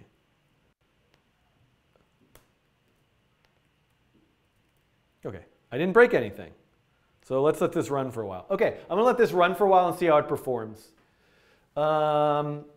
Please, oh yeah, don't worry, this is gonna get uploaded and I'm looking for contributions. Now, let me be clear. I'm not looking for contributions to necessarily, I mean, I am looking for contributions to make this better. But let me qualify that with what makes this better. This is meant to be an example demonstration. So for certain things that would make this better would be adding a lot of features to it. But I don't want to add features to it. I want it to be as simple. So I would like it to perform better. Wait, what just happened here? Why did it? That was weird. I don't remember dragging it back to 1. Did I hit refresh or something? I want to let this run for a little while. So in other words, I would like it to work better in a sense like evolve smarter vehicles that collect the food with greater efficiency. But I don't want to overcomplicate it or add a lot of features to make this a big, complex simulation. So, but if you make something from this, I would love to learn about it and see it and link out to that. So creative projects that have more design ideas and feature ideas, I would like to link out to. But fixes and things anything to simplify this or to make it more clear from an educational point of view or to improve the efficiency of the food collection evolution, I would love. So I just ran this for a while. Let's take a look at it now. So let me slow it down and kind of zoom in. You know, it's doing something. It's clearly doing something different than where it started. So, and you can see it speeding up. As this one detected it, it sped right up and to go to it. So that's good. Like, now, this one seems to only be able to, like, it's really only learned one of its sensors. And you can see how they get stuck in between them and why now it's sort of figured that out. So, you know, again, they have to learn over time. Now, maybe I need multiple hidden layers. Maybe this is a complex enough problem that the neural network actually needs multiple hidden layers. I don't know about that. I mean, I could try adding more nodes, but at a certain point, like more nodes in one hidden layer isn't as powerful as multiple hidden layers because you create many more combinations of parameters. So same player in the chat writes, please create a Discord server, Dan.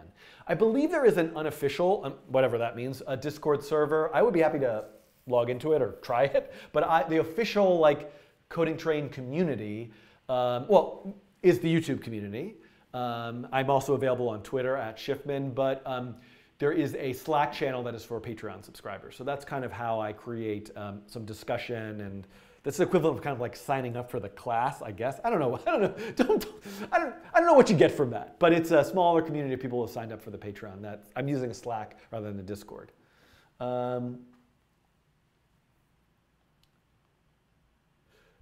Ben writes, hey Coding Train, I started watching your videos 2 years ago and am now working as a back-end web developer. I love hearing that. That's wonderful. So let's see how this is performing over time now. So, you know, look, this one has lasted, this one has a score of 5,000. I have not seen it now. I'm sadly to say that I think unless a piece of food spawns over here, oh, come on, you can do it. Ah, yes, yes, yes. So this one has really lasted a long time. Unfortunately, it's kind of just waiting for food to spawn near it. They don't seem to be able to evolve. Right now, what would be really effective is for them to evolve a good wandering strategy to like really explore if there's no food near them. They seem to be stuck going in circles in this corner, but this one is definitely the highest score. You can see it highlighted here. We can like look at this one here, what it's doing. It's kind of collecting that food. Now it has nothing. We still have our friend who's got like a score of like 6,000 right now moving in circles. So it's really interesting to see what this has done. Let me speed this up. Let me let a bunch more generations go. Slack is definitely better for a programming related group and less linear conversation. Well, that's good. I have been thinking about doing one thing I would like to do someday with the channel is like a kind of call-in office hours type thing. Zach Lieberman does these open office. If you don't know Zach Lieberman, follow him on Twitter. He makes amazing like daily sketches using one of the core developers of open frameworks. He does this open office hours thing. It's not broadcast, it's private. People can just sign up and Skype in and have free office hours with Zach, which is kind of amazing, or meet in person. And I've always wanted to do something like that as well, but haven't sort of figured out a way to do that. All right, let's slow this back down. I probably should just highlight the score of the best one. Where is the best one? Oh, it's over here. Look at them. What is it that causes them to evolve this like swirling behavior in the corners? I wonder if the food buffer is actually a bit of an issue. Like right now the food cannot spawn. Is this exactly like 50 pixels from the edge? Maybe, right? This is probably about 50 pixels from the edge, that food buffer variable.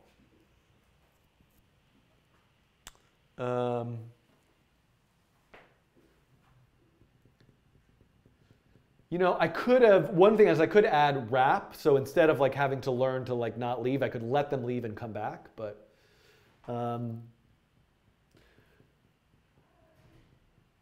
Carrie KH got the same kinds of results. That's good to know. So I would like to build this as a coding challenge. Look at this. You can see like they've eaten all the food down here. So then when a new one spawns, they spawn in a random location. They can kind of find some of the food that's up here yet. Where's the best one? It's still here. It's going to like lose its health soon enough. That's the thing. They eat so much food. They become these like gluttonous vehicles that have just collected so much health. It lasts for so long. I wonder if I should... like they should have to continue to eat more quickly to survive.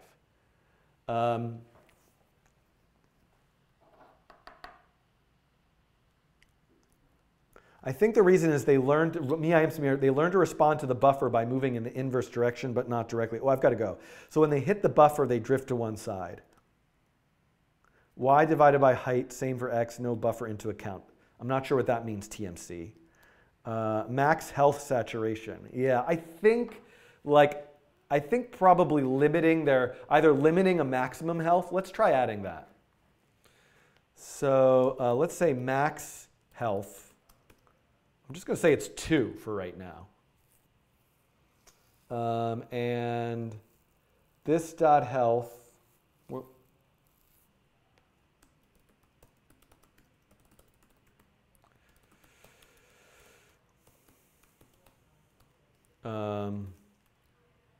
this dot health 0 and max health.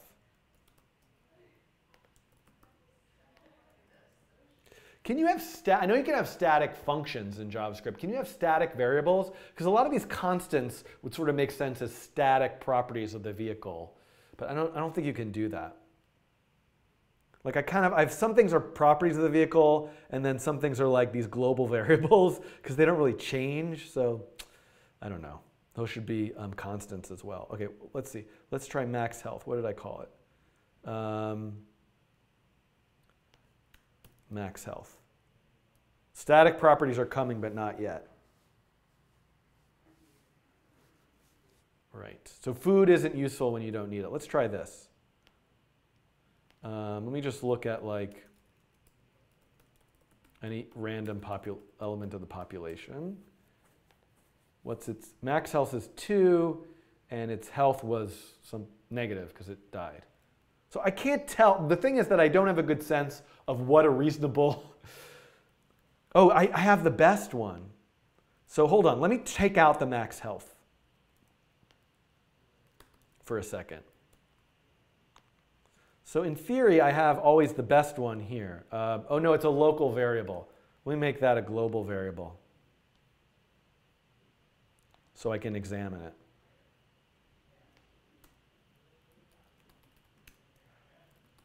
In the console.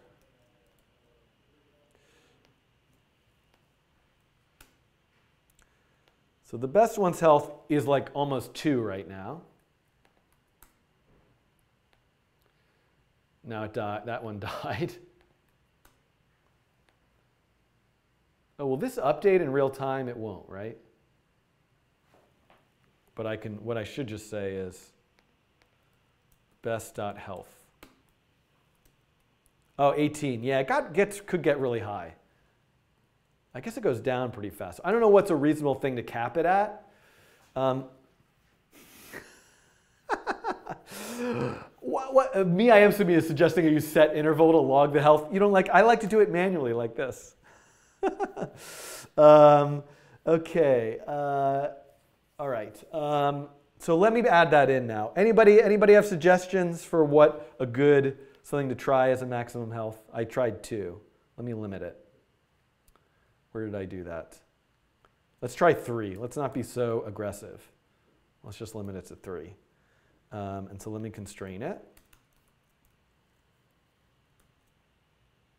And let's let it run for a little bit. As soon as I get that thing where I can copy paste from one computer to another set up. Static and const are not the same thing. That's correct. All right, so now let's see what this does.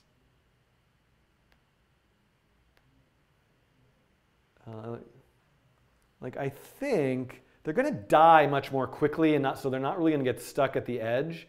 So the thing is, can they figure out to move more towards the center, to wander more? I don't know. You can see they're still getting stuck at the edge, but they're dying more quickly. This one's doing really well. Like, look how well it's just picking up the food. It probably needs also like a little bit more maximum force because it's difficult for it to steer. But it does it. Now, see, now it's stuck. I mean, the other thing is I could give them much further sensors. And I don't know if this defeats the purpose, but like I could say the vehicles, I could tweak this stuff forever. Like if I make the sensor length 150, like watch what happens now.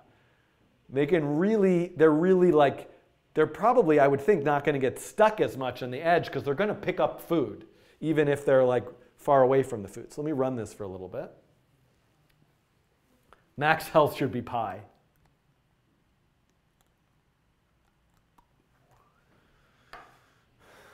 Add an input for its health. That's interesting. Right? If its health is getting low, should it do something different? I don't know. So let me like do this. Now the thing is that the way I have this debug view, it's sort of hard to see them, but let me take that off. So what do we see now? It looks like sort of more reasonable, right? Like I don't see them getting stuck along the edge. I actually kind of like this. Let's speed it up a little bit.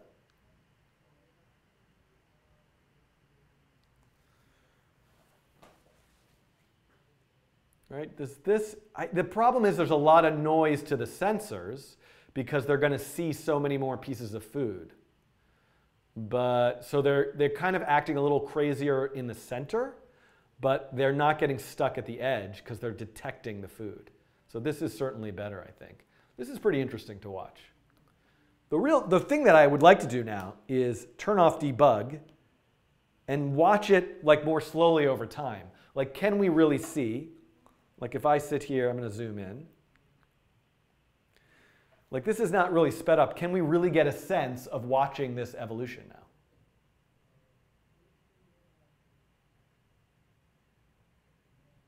Max health equals pi.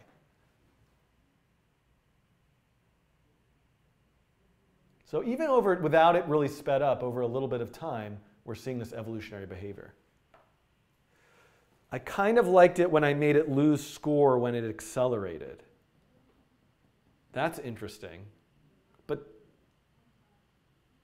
what I like, though, is I like these little moments when they get a burst of speed and then they slow down. So, but anyway, there's so many properties here. Let me upload this.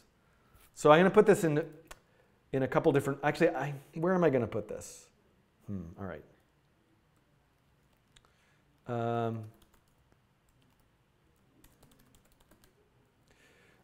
Git add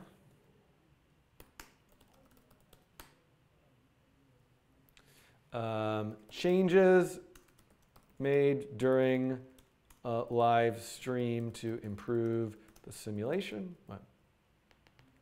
Live stream changes. Dear Diary, today on the coding train, I tried something new.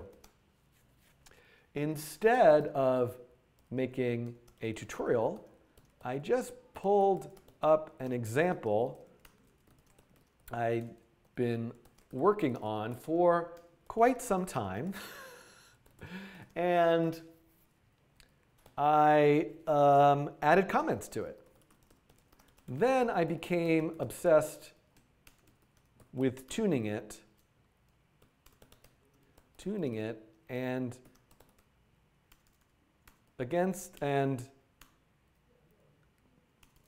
tuning it. But I really should go home and have dinner now because it's late. Maybe tomorrow, the pull request fairy will visit me with some nice improvements. Mind you, I don't want to make the code more complex, so by improvements, I really mean simplifications or small changes that improve the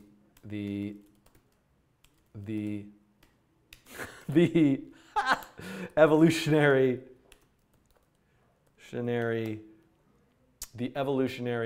algorithm or neural network model. I hope this example inspires some interesting work. Special thanks to Me, I Am So Me for their contributions, and also to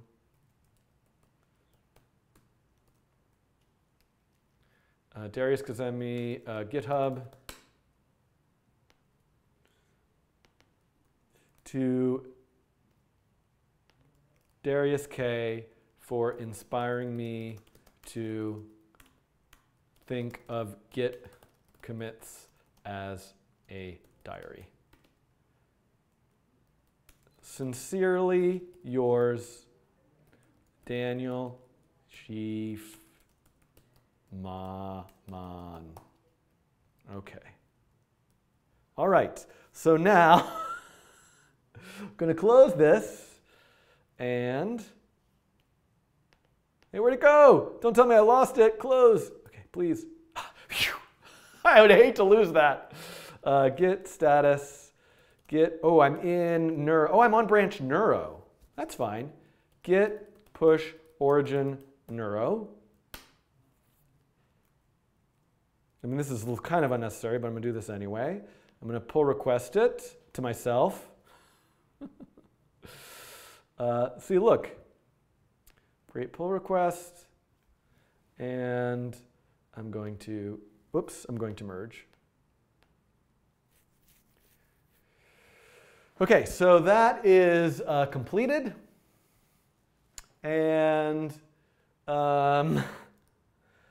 so I think I'll leave this here for a little bit longer just in this repo. Ultimately, this is going to get moved to here.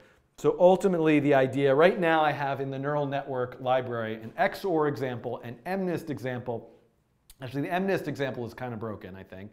Doodle classification and the Neuroevolution Flappy Bird. So eventually the Neuroevolution Flappy Bird steering will make its way here, and then, I'm going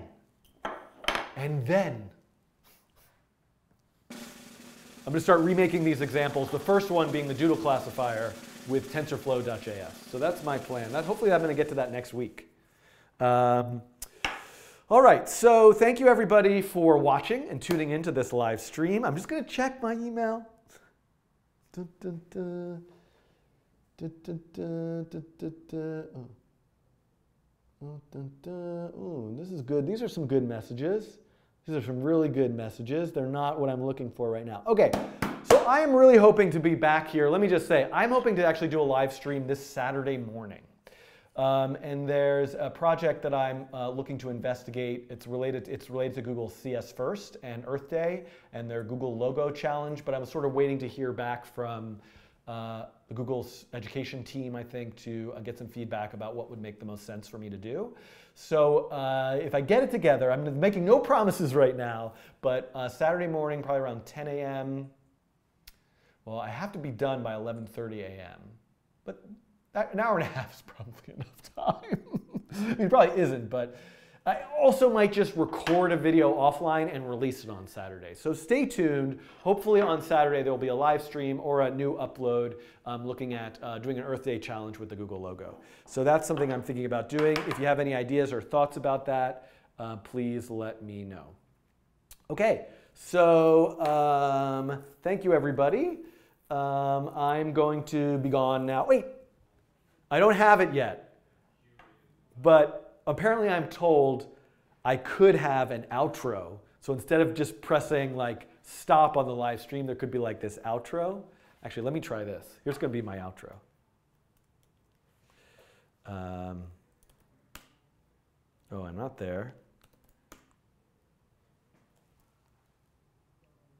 Let's see if we can make this work. Wait, how do I do this? Oh, clothing trade live. Pressing like stop. And then if I go over to here, and then, right, if I go here, and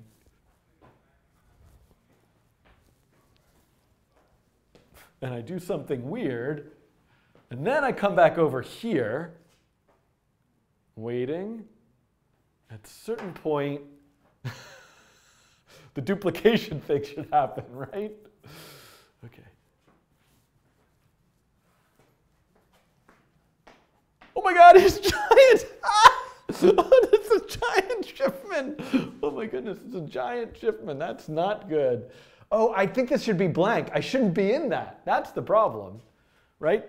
Because, oh wait, no, now it's going to do this again. How do I get it without this like opening sequence thing? Oh, this is so much duplication. Now I'm back. Okay, let's see. It's scratching your head. It's scratching your head. Oh, it's a giant. Oh, it's a giant.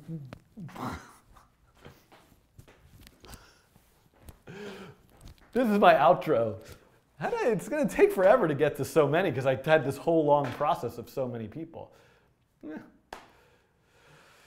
This, by the way, I find very entertaining. I hope you find it entertaining. If you're actually still watching at this point, you know, yeah, it's pretty scary. All right.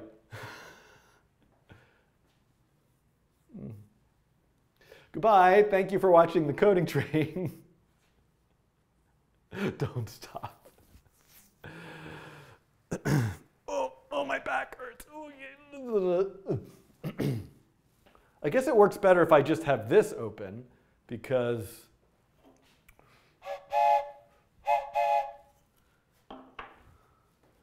there definitely needs to be one wearing a conductor's cap.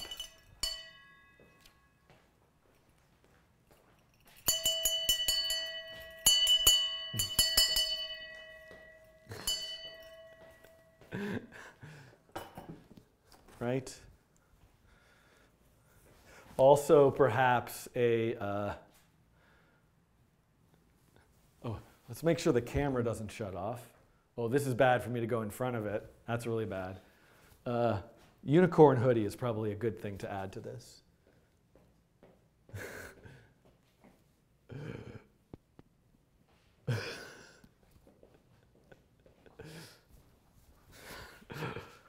Okay, now I think we're finally ready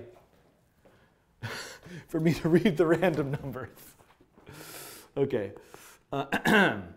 4,053, 17,715, 43,400, 34,522, 68,089, 30,355, 20,322, 52,333, 76,076, and 91,727. All right.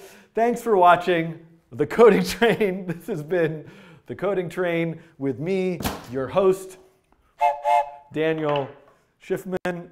What is the I don't know if the unicorn hoodie is kind of hilarious, actually. I feel like the quality of the background is like degrading over time. That's kind of interesting. Why is it doing that? Where's the unicorn hoodie? The unicorn hoodie is my favorite part. Come on back, unicorn hoodie. Come on back. No, that's the, oh, there's the unicorn. Okay, everybody out of the way. The unicorn hoodie is it's there back there. Oh my God. Oh, this is really, the video compression is totally insane, right? I mean, what would happen if I just, oh, wait, oh, whoa. Oh, no, okay. This is over now. Goodbye. Oh, this is crazy what it's doing. All right, let me. All right, okay, so I'm gonna leave. I'm gonna leave. And oh, the SpaceX stream started. Oh, I've got a good idea. SpaceX. Live stream.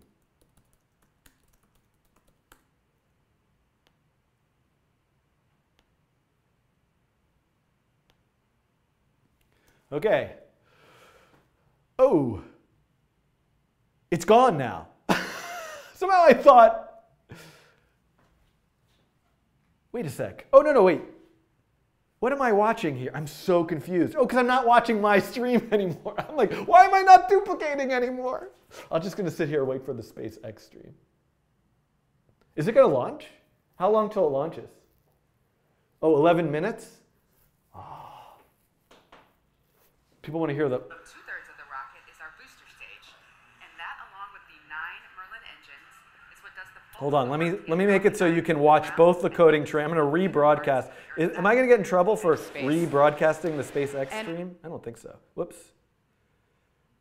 We're going to attempt to land this stage today on the drone ship after it separates from the upper stage. Now that upper stage, or stage 2 as we call it, that's right on top of stage 1. And how's the has volume? A single MVAC engine on it. That's Merlin vacuum engine. That's the engine that ignites after stage 1 separates and begins its journey back to Earth. The second stage, it's what's going to carry tests from the edge of space and accelerated it to orbital speeds of just over 7.5 kilometers per second. Now, TESS is currently sitting on the very top of that stack inside of our 17-foot diameter payload fairing. That's that nose cone structure you see on your screen up top. The fairing is what protects the spacecraft from aerothermal heating and loads as we launch it into space. Once we reach vacuum, we're going to separate the two halves of that nose cone of that fairing. I think I kind of want to wait the 10 minutes. Because we don't need them anymore. Now, the truss structure that you see on your screen there, that is referred to as our transporter erector. This is what we use not only to roll the rocket out of the hangar and to the pad and then to lift it up and support it in its vertical position, but is also what routes Falcon 9's fluids, power, and telemetry umbilicals from the ground systems all the way to the vehicle itself, and does so until Falcon 9 goes on internal power and launches and clears the pad. At that point, the vehicle's internal flight computer and automation and radio frequency communication is what's going to take over. Now, following successful deployment of the test spacecraft, this is going to be the 52nd Falcon 9 launch, the quality. The 24th Falcon 9 landing if we're successful today, and SpaceX's 8th launch this year.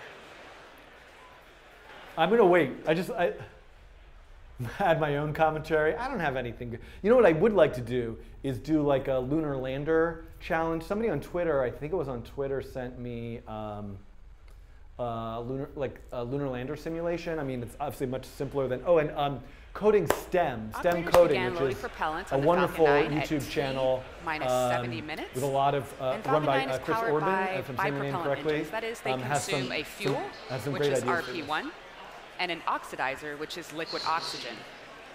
Fuel is about 90% or so loaded on the rocket in on stage 1, and 75% loaded on stage 2. Oh, I'm sorry. Actually, RP1, the fuel, is fully loaded on stage 1 and 2. And it's LOX that's about 90% loaded on stage 1 and 75% Toby loaded Strong on stage asks, 2. What's the music you use at the start and when you're waiting? It's by Adam Blau on Twitter. It's called Tori the Dog. Adam Blau is a film and television composer in Los Angeles. He's a friend of mine, and he sent me a bunch of music tracks. He's actually the composer of the Coding Train song and the former Coding Rainbow song. So that when we start feeding them their full flow of liquid oxygen in flight, that LOX stays nice and cold and doesn't. You can manage the landing of the rocket with the gym. So exactly what I want to do. I would love to do a Neuroevolution on the weather lunar nets, lander. It's sounding like we are looking good for an on-time launch today. I'm not hearing about any issues with upper-level clouds. Our ground-level winds are looking within limits, as are those upper-level winds, and we're within our lightning rules. Spacecraft is currently healthy. It's on internal power, and the range is currently go for an on-time launch. Was there a today. super chat? I missed that. Thank you, super chat.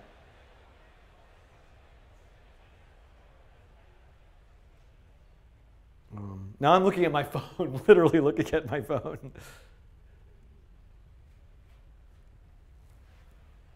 Yeah, I don't think that music is anywhere. We're waiting for the launch. So today's mission is really, really cool. We are launching NASA's Transiting Exoplanet Survey Satellite.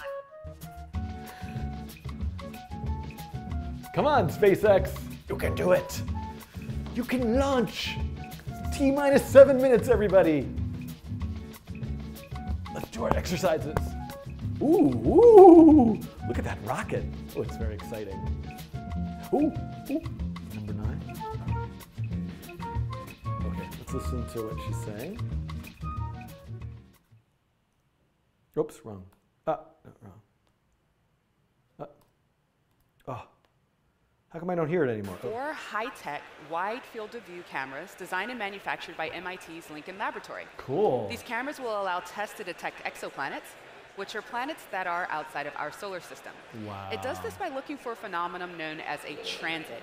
This is where a planet passes in front of its host star, causing a periodic dip in that star's brightness. This allows scientists to assess the size, mass, atmospheric composition, and structure of those planets. And this is particularly exciting to astrophysicists and astrobiologists because some of those planets may fall into what is referred to as the habitable zone. That means it might have the right conditions to sustain liquid water and potentially support life. Falcon 9 will be ingesting tests into an elliptical high Earth orbit that at its highest point reaches 273,000 kilometers. That's over 2/3 of the way to our moon. After test separates from Falcon 9 over the next 60 days, the spacecraft will use its onboard thrusters to perform a series of maneuvers, which includes a flyby of the moon in order to slingshot it into its final high Earth science orbit. This orbit is what's going to give TESS an unobstructed view of the night sky, allowing the spacecraft to absorb and observe and catalog thousands of exoplanets for future studies by the James Webb Space Telescope, the Hubble Space Telescope, and large ground-based observatories. There's a wonderful project by Jer Thorpe, which is a data visualization of a lot of the Kepler data. We have 5 minutes. I can go track that down really quickly. Jer Thorpe, Kepler. Internal sequences have started. Ooh. Sequences are starting.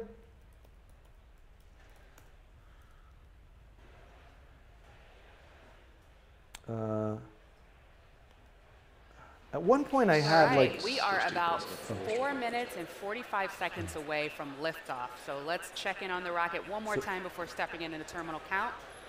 Fuel is fully loaded on both stages, and liquid oxygen anyway, is it's too exciting now.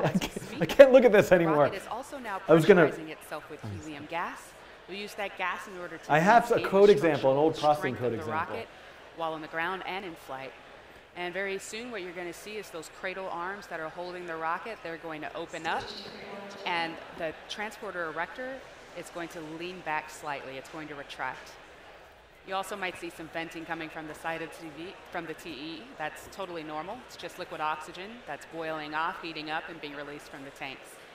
At T-minus 1 minute, the rocket's internal flight computers are going to take over, which you're here on the countdown net as Falcon 9 is in startup. This merits... The range is currently looking good for an on-time launch today. The payload I'm going is to launch with the on rocket. Internal power and is go, and weather is go. We are looking awesome for a 6:51 p.m.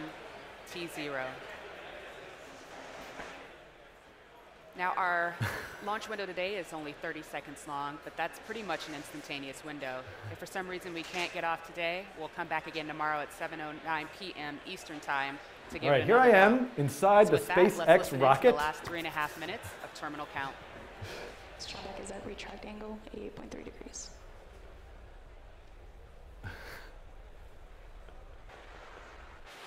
I'm ready to go. Come on, SpaceX, let's launch. I'm ready.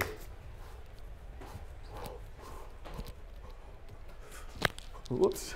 I just messed up. Verification. Stage 1 lock cell complete.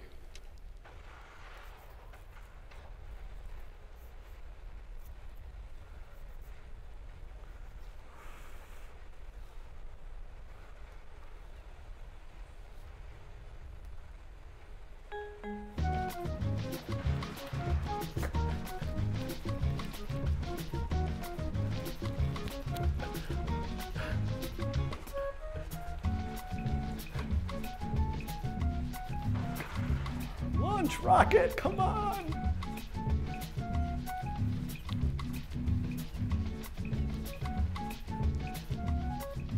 Stage 2 dump manifold secured.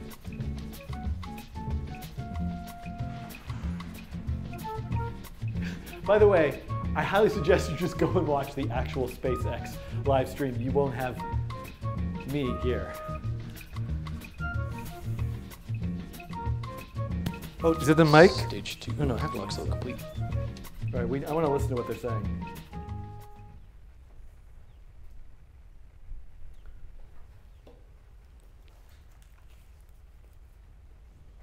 Falcon 9 is on internal power. Falcon 9 on, internal power.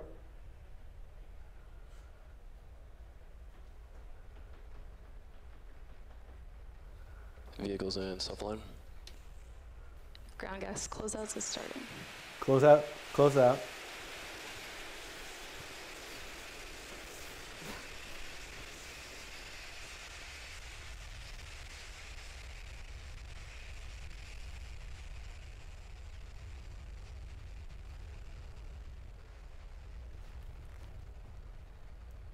AFTS is ready for launch.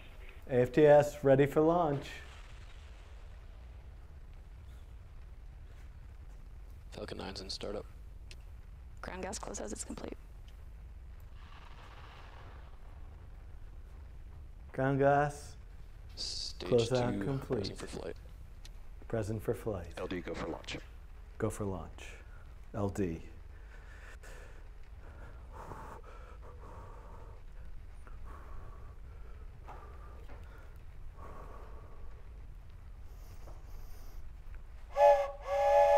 All aboard. All aboard.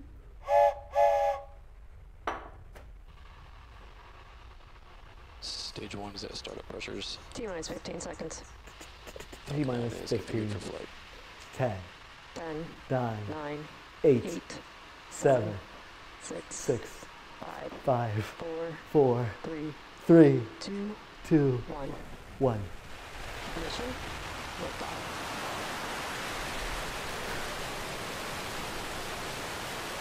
Ground operators proceed to section 575. Flight report to procedure 3.70 post-launch flight operations.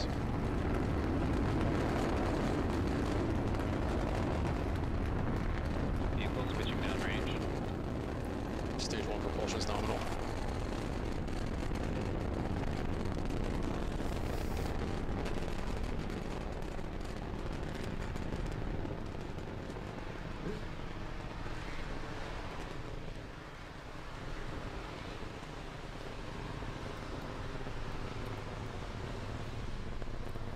As you just saw, Falcon 9 has successfully cleared the pad and is now on its ascent with the test spacecraft in its fairing. Now coming up in about 15 minutes, you're going to hear the call out that Falcon 9 will have hit max Q. That stands for maximum aerodynamic pressure. That is the point at which the rocket is seeing its highest stresses on its ascent.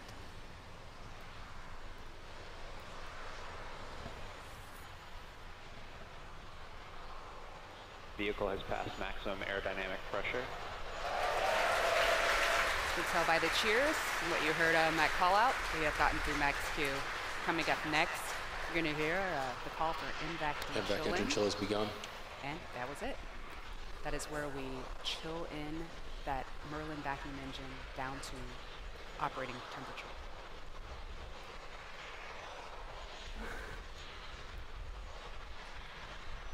Now coming up here shortly, you're going to hear 3 big events happening in rapid succession. The first is MECO, that stands for main engine cutoff. That is where all 9 of the first stage engines are going to shut down. That's in preparation for the next step, which is stage sep, or stage separation. There's where stage 1 will separate from stage 2. Stage 1 will make its way back down to the drone ship. Stage 2 will continue on with tests to its orbit. And then you're going to hear second engine start. That is the ignition of the second stage engine. Let's check it out here. Hello, I'm here reporting live from inside the rocket. I forgot to get out before it went liftoff. Ooh, it's pretty warm in here, actually. MECO. Ooh. Stage separation confirmed.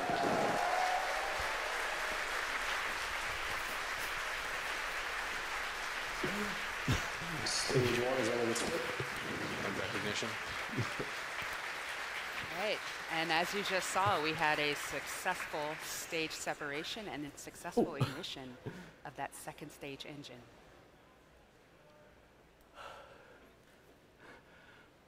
Fairing separation confirmed. Now the fairing should be deploying at any moment. There we go. And you can see that tiny but strong test spacecraft inside of that, or on top of stage 2. Now stage 1 is making its way back down to Earth. What we're going to see coming up pretty shortly is a boost back burn. Grid fin deployed. Grid fins have deployed. Both stages following nominal trajectories. Calling all trajectory, yes.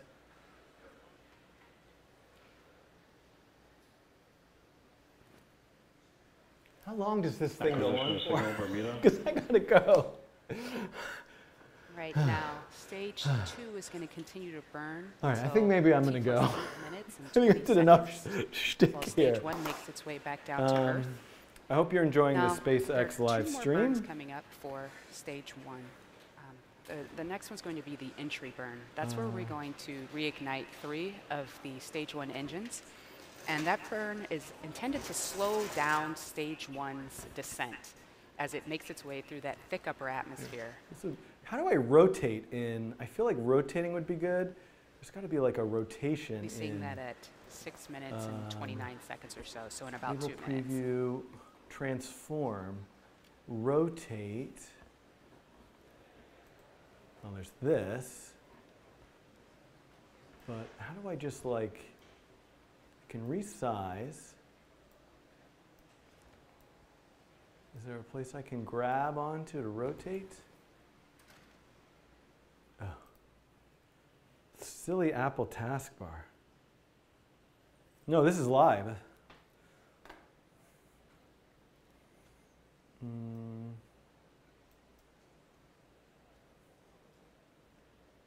Oh, okay. Okay, I gotta go. We're hearing that stage 2's burn is still performing nominally.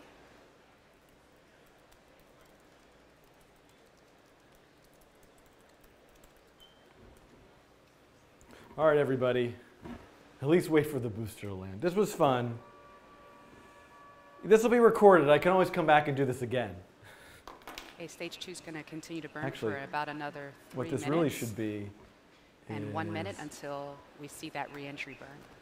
this. Now, after that re-entry burn, stage 1 is going to continue on making its way down to the drone ship. And coming up thereafter will be the landing burn. That'll be the third of the 3 burns. And at that point, we're going to reignite that center engine, E9. And that'll bring us down. It's actually at 7 o'clock. I have to go. All right, thank you, everybody. Remember how go and watch the real SpaceX. Go and watch the actual SpaceX live stream. I'm going to go, and I will see you hopefully another live stream next week for sure. A week from this Friday. I won't be here this Friday. I'll definitely be here a week from this Friday, and there might be at least a live stream in between then, or a video that that I'll be doing between then. Okay.